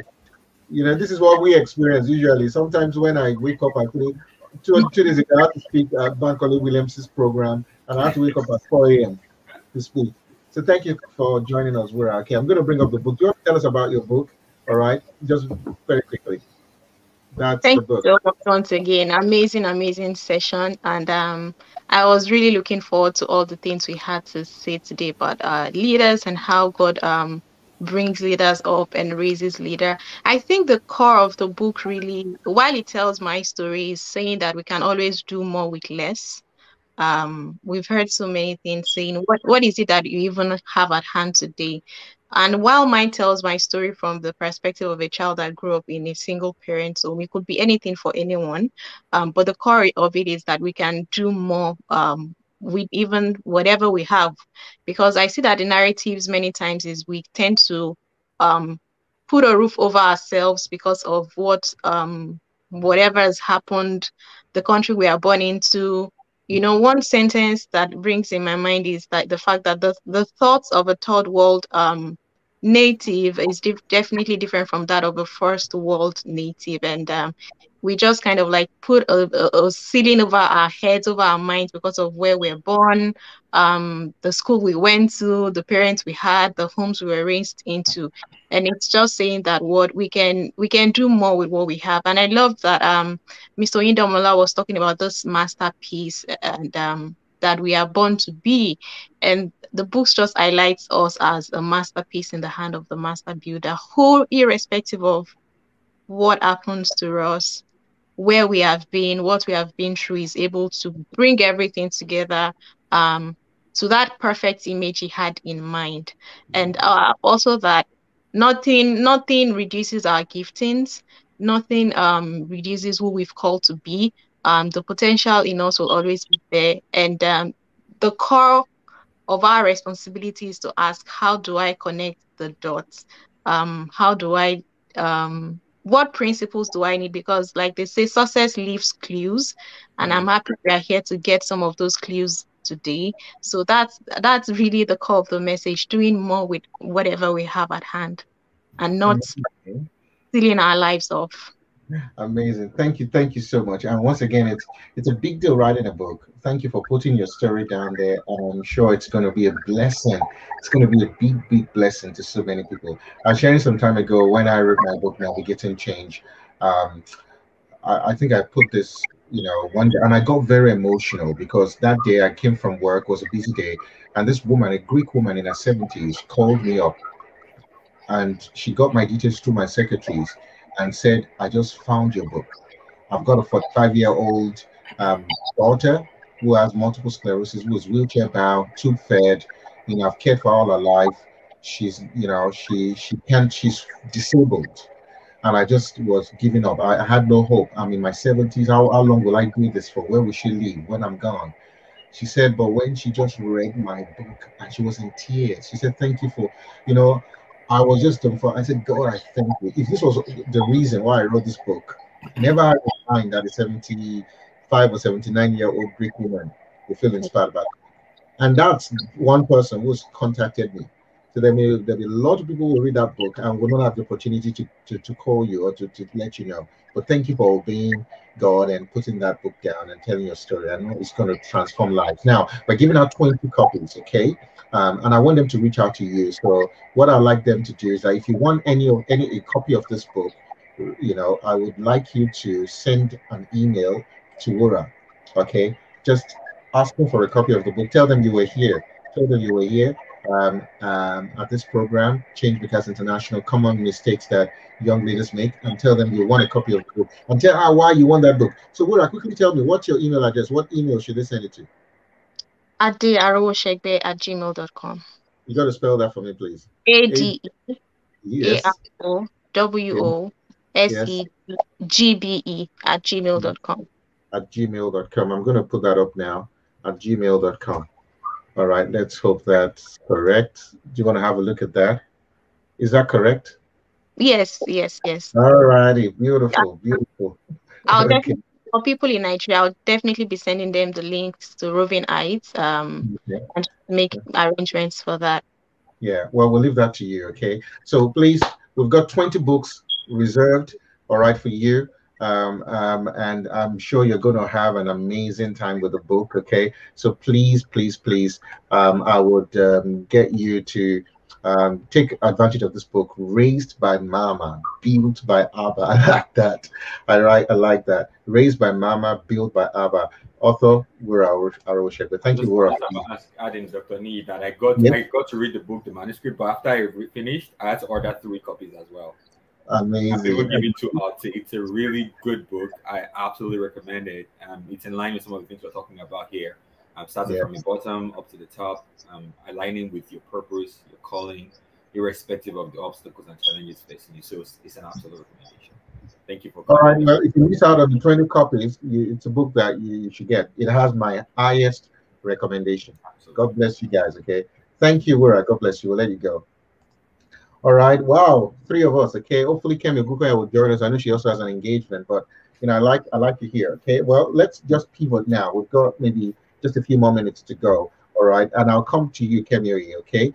And I want us to talk about medals, success. How we get it wrong sometimes, when we have a superficial understanding of outcomes. How do we judge success as leaders? What is success to us as as young leaders, and how can we get that twisted? For some people, it's maybe popularity. For some people, it's plaudit, it's prosperity, it's influence. So how should you measure, your success, and how do you manage it in a way that it doesn't become toxic? Okay.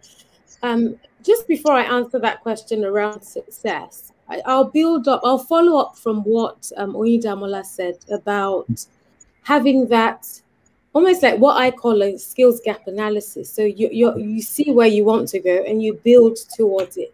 But it's not just that.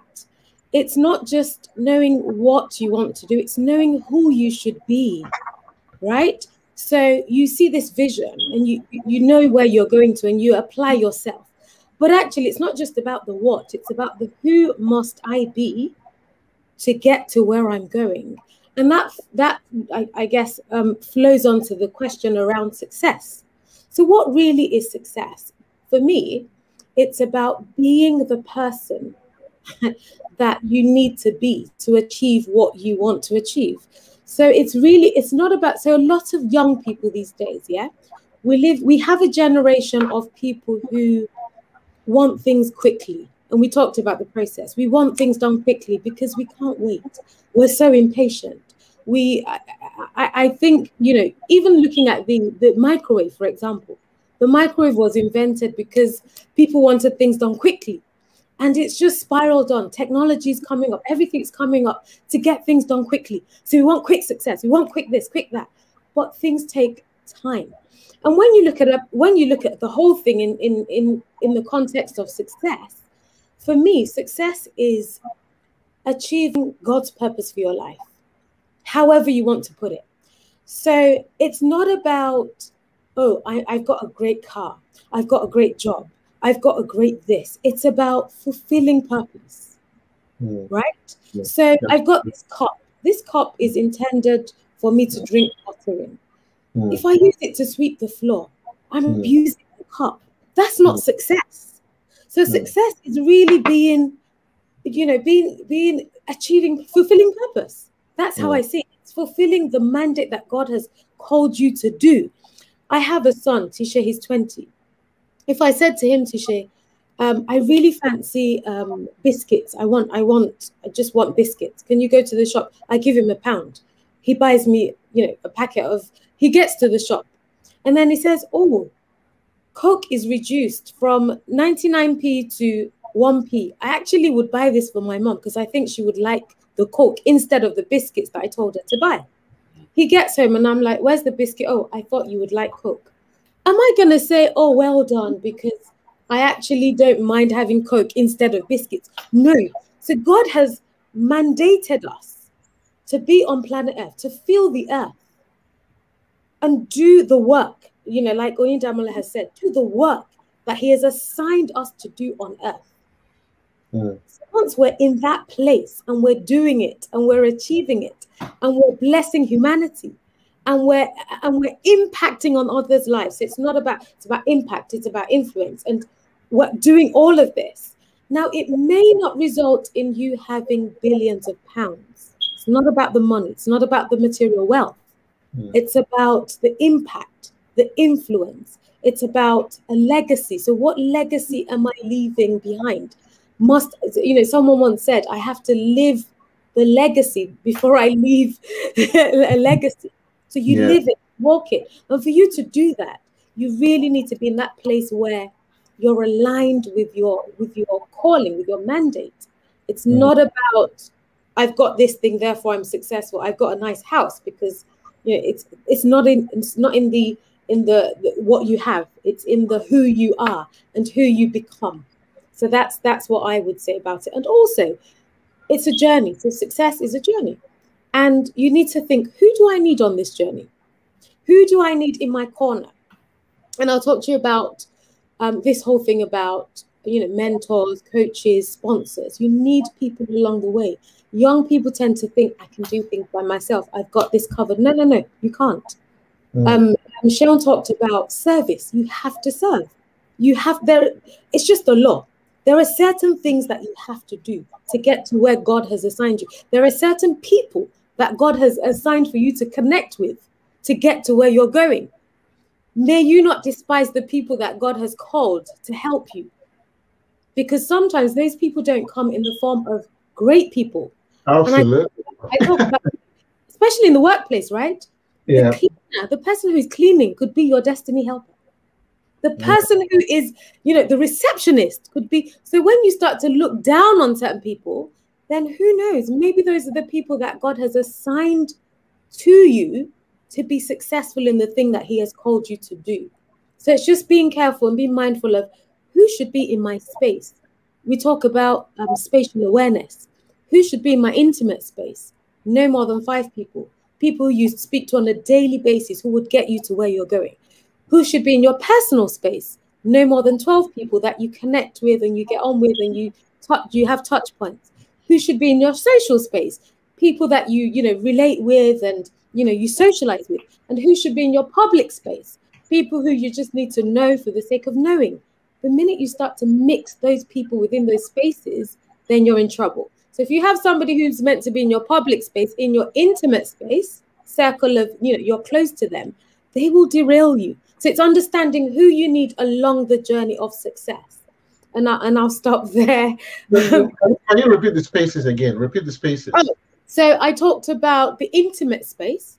So you shouldn't have more than 3 to 5 people, right? So the people that you connect with on a daily basis that will get you to where you're going. These are the divine connectors, the divine helpers that God has assigned, and you need to identify them per season. They may change, right? It's not to say you ignore them once they change, but you move into a phase where God connects you to certain people. And Dr. Sam is one of them who God has connected me with, and I think he will forever be in my space regardless, right? But there are people that God will assign to you per time, per phase, per season. So you need to understand who those people are in your intimate space. There are people that you need to have in your personal space. So those are not necessarily people you speak to every day, but people you connect with once or twice, in a fortnight, in a month, you connect with them. And, they're people that would show you things, possibly, signpost you to things that you need and that sort of thing. There are people in your social space. Those are the people that you need to socialize with, because again, it's all about relationship building. You need to have good quality relationships. Whatever you put in is what you get out. When you call for a favor, if you need a favor, who can you call on? Who can you ask for favors? People in that social space that you socialize with, that will network you, that will connect you with people that know people. And who's in your public space? So these are just people who know you, like you, and follow you and trust you. You do need followers. At the end of the day, you do need people who kind of connect to you. And my point is, don't mix those spaces up. Don't mix the people up, because if you're on a journey to success and you mix those people up, you will end up, you'll either be delayed or you'll end up missing your destination, because they can derail you. Amazing. Wow. Thank you so much for that.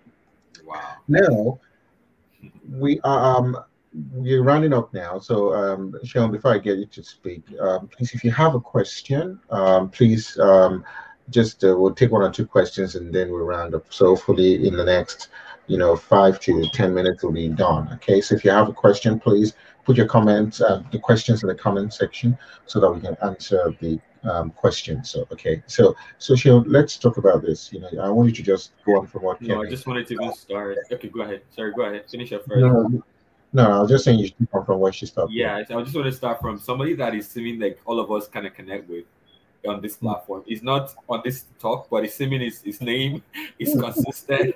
My very good friend, Dr. Sam Kudayo, and honestly, you're so right about inner circles and those spaces.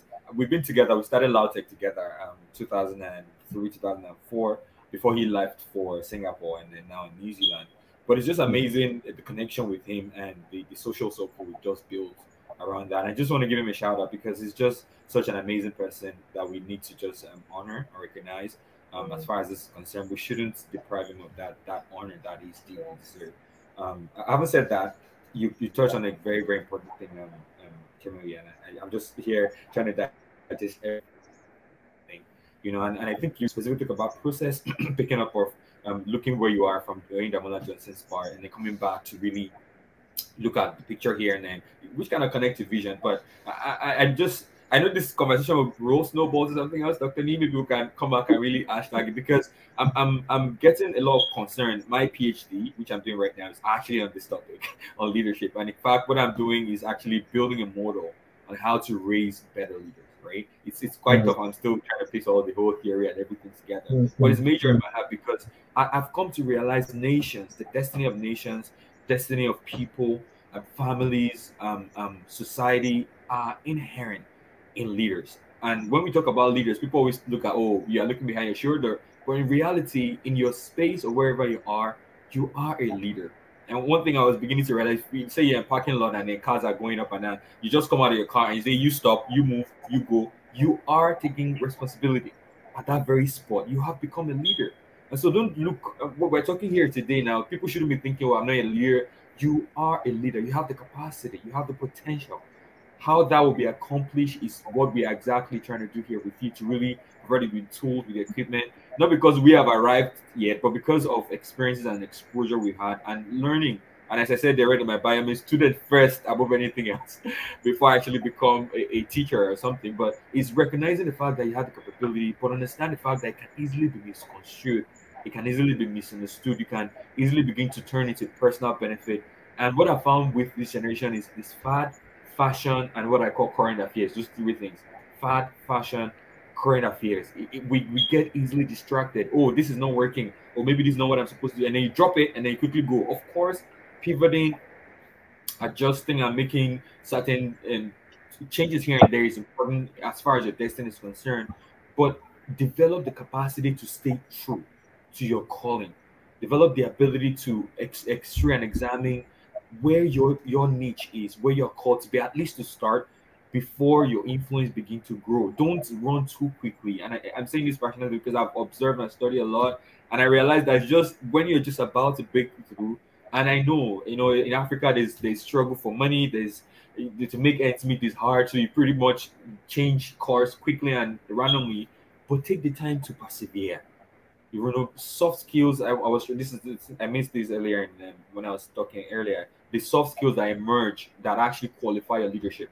So we move away from great men theory. The great men theory are the leadership type that is by you're tall, 6 foot. You have this charisma. But we are in a new dispensation now where the qualities of leadership are in what we call soft or unbusiness-like skill. I actually use their term for describing it. We're talking of humility. We're talking of the patience. We're talking of the grace that you carry on things that are not, you can't hold them or bottle them, and they are not usually taught in school, which makes and validates this kind of platform we have here. That you cannot hear some of these things. What will you hear talk about, teach you about humility?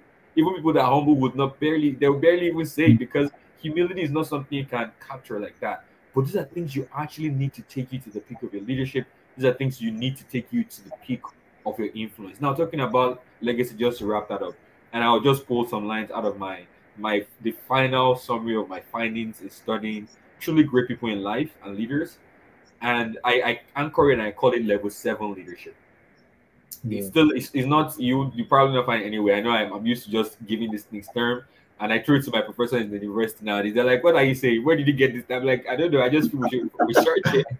But level 7 leadership, all research leadership theory I found stopped at level 6, and so we start from level 1, which is autocratic, like Nazis. These people. What was the name of this man? Yeah. I was causing Adolf Hitler. Yes, it's a model of level 1. Is self-destructive. He doesn't care about the world. He doesn't care about anybody. All he just wanted to focus on is himself. And you will die eventually, because when you pump yourself too much and elevate yourself beyond what you should be, eventually you lead to self-destruction. And sadly, you also lead to the death of so many people. And so you move on to level 3, level 4. Level 3 and 4 are those people that are expert. They really know what they're doing. They know, all the things that they could do. They're the best of the best at place of work, right? Any problem, they'll call them to troubleshoot. But it's a build-up, right? You need to be level 3, you need level 2, you need level 3. Level 4, level 5 is the executives who are like CEOs. They play a role in influencing people, but they still necessarily don't understand the higher level, which is where I just call level 7. So fast track, I term level 7 as the leadership type that is based on influencing and impacting lives. And I want to get this definition carefully because it's still in work, but it's a type of leadership that influences and impact life. Unlike the other types of leadership, level 6 is also the same. Level 6 is more about not just institution, not about their universal, but level 6 is for a particular purpose of bringing about the better state of an organization. But level 7, which is the new one now, is about bringing glory to God. That is what differentiates it. It's not about the people that want to serve. It's not about the organization, but it's about who called them, who inspire them to occupy this space, who give them the mandate. They are not even serving themselves. They are not serving the organization. They serve you, but it's not you as well, because they're serving you based on a greater call upon their life. And that is why many of those you can call names now, legally tell you they're level 7, because if they had served themselves or serve an organization, the organization will be popular, they might not be popular. But you serve God, serve people, impact lives, and influence people. And I want to say finally, doing that, your leadership doesn't, as I said, with the parking lot, you are taking the responsibility there. You're serving, you are doing what God has called you to be. It might not be a famous thing. Some of us mothers here listening, your space of leadership and influence will be among your children within the space that God has given to you. Some of you will advance that to organizations and institutions that God will place in your hand. Pastors, leaders, it might be churches that you have been called to influence lives. But recognize that there's a call upon your life. Recognize that you are a level 7 leader. You're not just leading for those children or your church, but you're accountable to a supreme God who has given you the space, the people, the process, and the opportunity to serve as a leader. I'll leave it there for now. Amazing.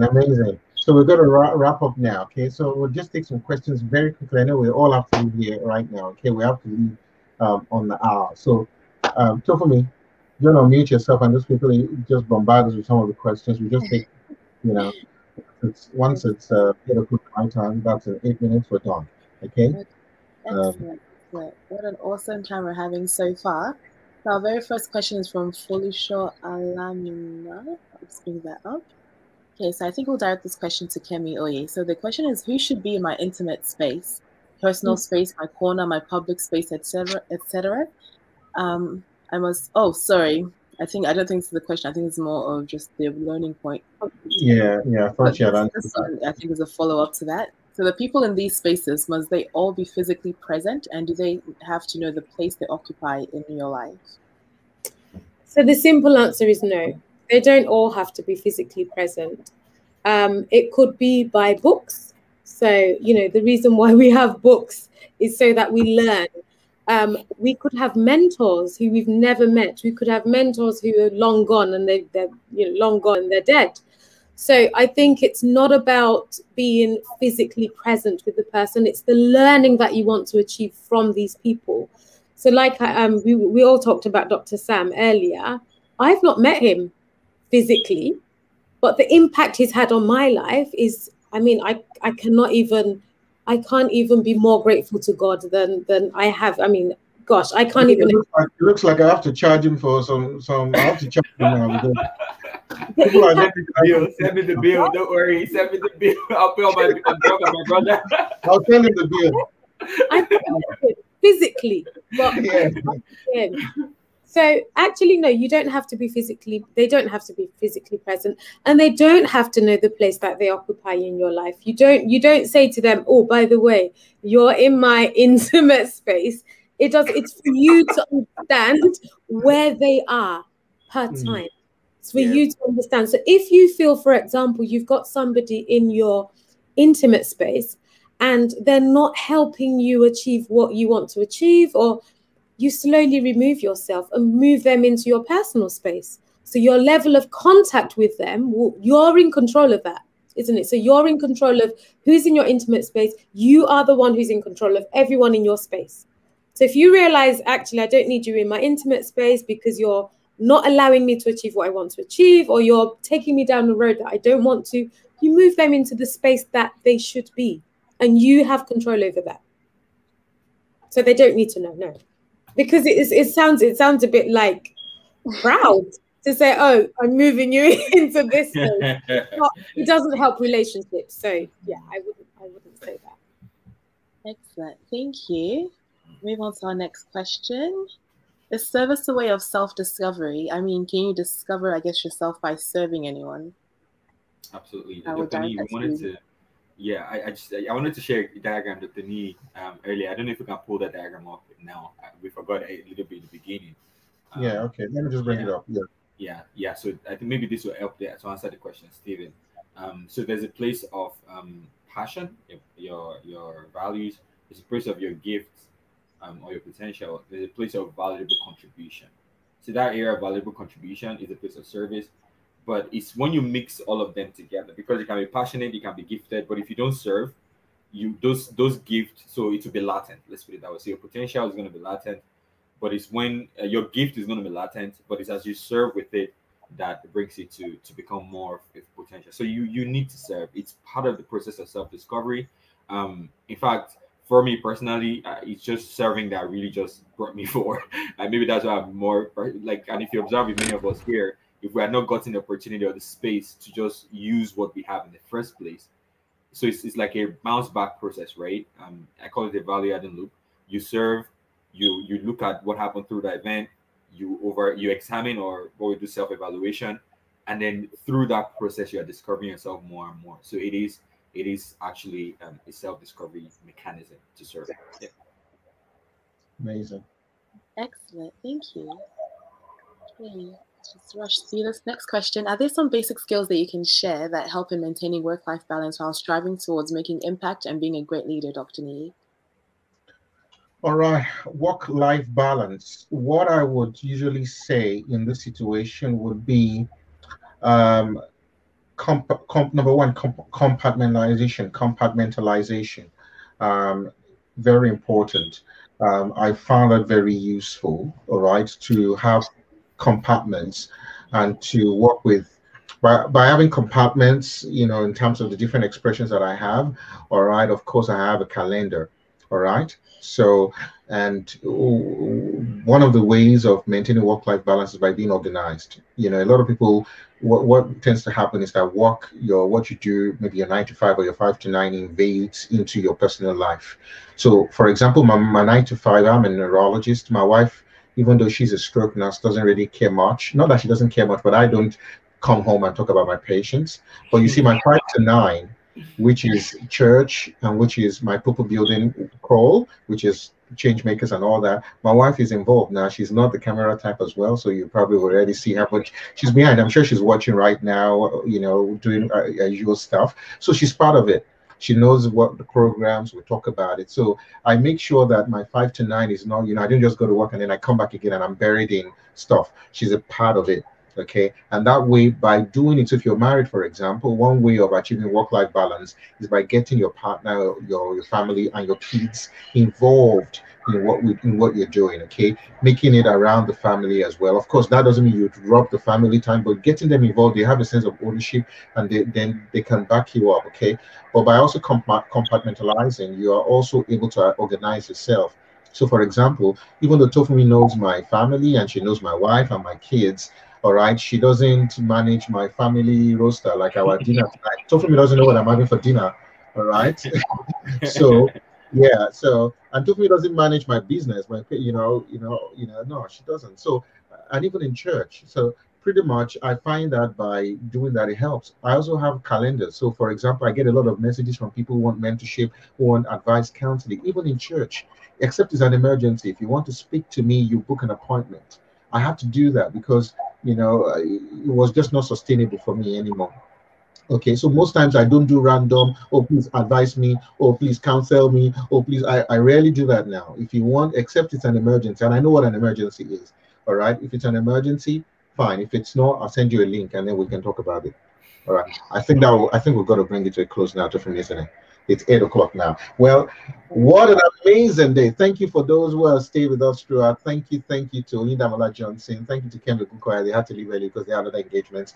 Thank you to you, Kemi, for being here. Thank you to you, Shinwo Yeniro, for staying with us. Kemi, I know you can go. This is a cue for you to leave now because I know you've got other engagements. Okay, God bless you. Thank you for being here. And Shinwo, thank you for staying awake all the way from Canada. Thank you. Hopefully, last time I was in Canada was maybe 5 years ago. When next I'm in Canada, I'll make sure we catch up. So thank you. God bless you. I'll let you go as well now. Thank you for being there for us, and we will certainly catch up. God bless you so much. Thank you, Tofumi. What an amazing journey this has been for us. It's been really, really great, and thank you for your service. I'll bring up Mary as well. Mary, where is she? Thank you so much, guys. Thank you for supporting and for everyone out there watching. What did you say, Mary? I said I've been somewhere behind the scene. Yeah. Well, thanks, Mary, for helping out. Okay, so thank you guys for everything. For all the people out there watching us right now, thank you for being a part of this show, wherever you are in the world. We've had people from all over the world, from Australia, New Zealand, Africa, Europe, and the United States. Thank you to Omar Bello. Please don't forget Backstory premieres on the 14th of June. It's an amazing project where Omar will be talking about the stories, backstory. She'll be talking about stories of individuals. So it's premiering on the 14th of June. So please don't forget about that. And don't forget about the free book. We're giving out 20 copies today. All right. So please go to send an email to Wura. Make sure you do that. Okay. Send an email to Wura about the book. Okay. That email is right there on the screen now, right now. Raised by Mama, built by Abba. Okay, raised by Mama, built by Abba. Wow, what an amazing time we've had. So God bless you so much. It's been a great time for me putting this together, and thanks to all the people who have joined us. I'm sorry we could not answer all your questions. If you still have questions, please contact me. You can contact me on Instagram at @me_borere, or you can send me an email, info@meborere.com. It's been a great pleasure having you here. I'm going to leave you with this wonderful song by one of my other mentees. He's not here now, but I think he's in the audience. He knows I love this song so much. Okay, I'm sure you're going to find it beneficial. You're going to find it a blessing. Okay, so thank you so much again, guys, for being here. God bless you indeed.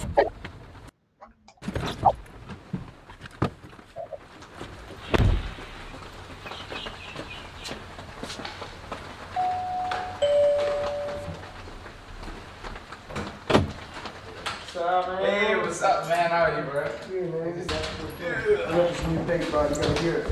Straight fire. You know I got that. Man, you're gonna like this. It's gonna be good, bro. Do it. It's Kings on the beats.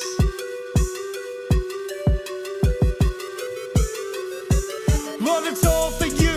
Yeah, it's all for you. The way that I spit, yeah, the way that I move. God, it's all for you. Yeah, it's all for you. Giving you the glory is all that I do. Lord, it's all for you. Yeah, it's all for you. Following your ways while I'm speaking your truth. God, it's all for you. Smashing devils out of loose. Spitting flames of fire, melting mics when I do it. If yeah, you know the name. Cross out, we unashamed. HK don't rap for fame. I'm staying in my lane. It be next again. No smart on my name. Be clean and no since the day I got saved. I'm so blessed. Yeah. Never never settle for the less. I've been knocking down so many times, I gotta keep on going, never give up on my dream. I take dominion over the fish, over the sea, over the air, animals, creepy things. Give me you, it's all for you. Lord, it's all for you. Yeah, it's all for you. The way that I speak, yeah, the way that I move, God, it's all for you. Yeah, it's all for you. Giving you the glory is all that I do. Lord, it's all for you. Yeah, it's all for you. Following your ways while I'm speaking your truth. God, it's all for you. Smashing devils out of loose. Spin flame to fire, melting mics when I do it. My God, it's all for you. Everything I do, every step I move, tell him I'm on the loose. I escape from Satan's death. God, get off the noose. Christ is living, I'm forgiven. Yeah, I know it's true. I ain't got nothing to lose. I know they get it confused.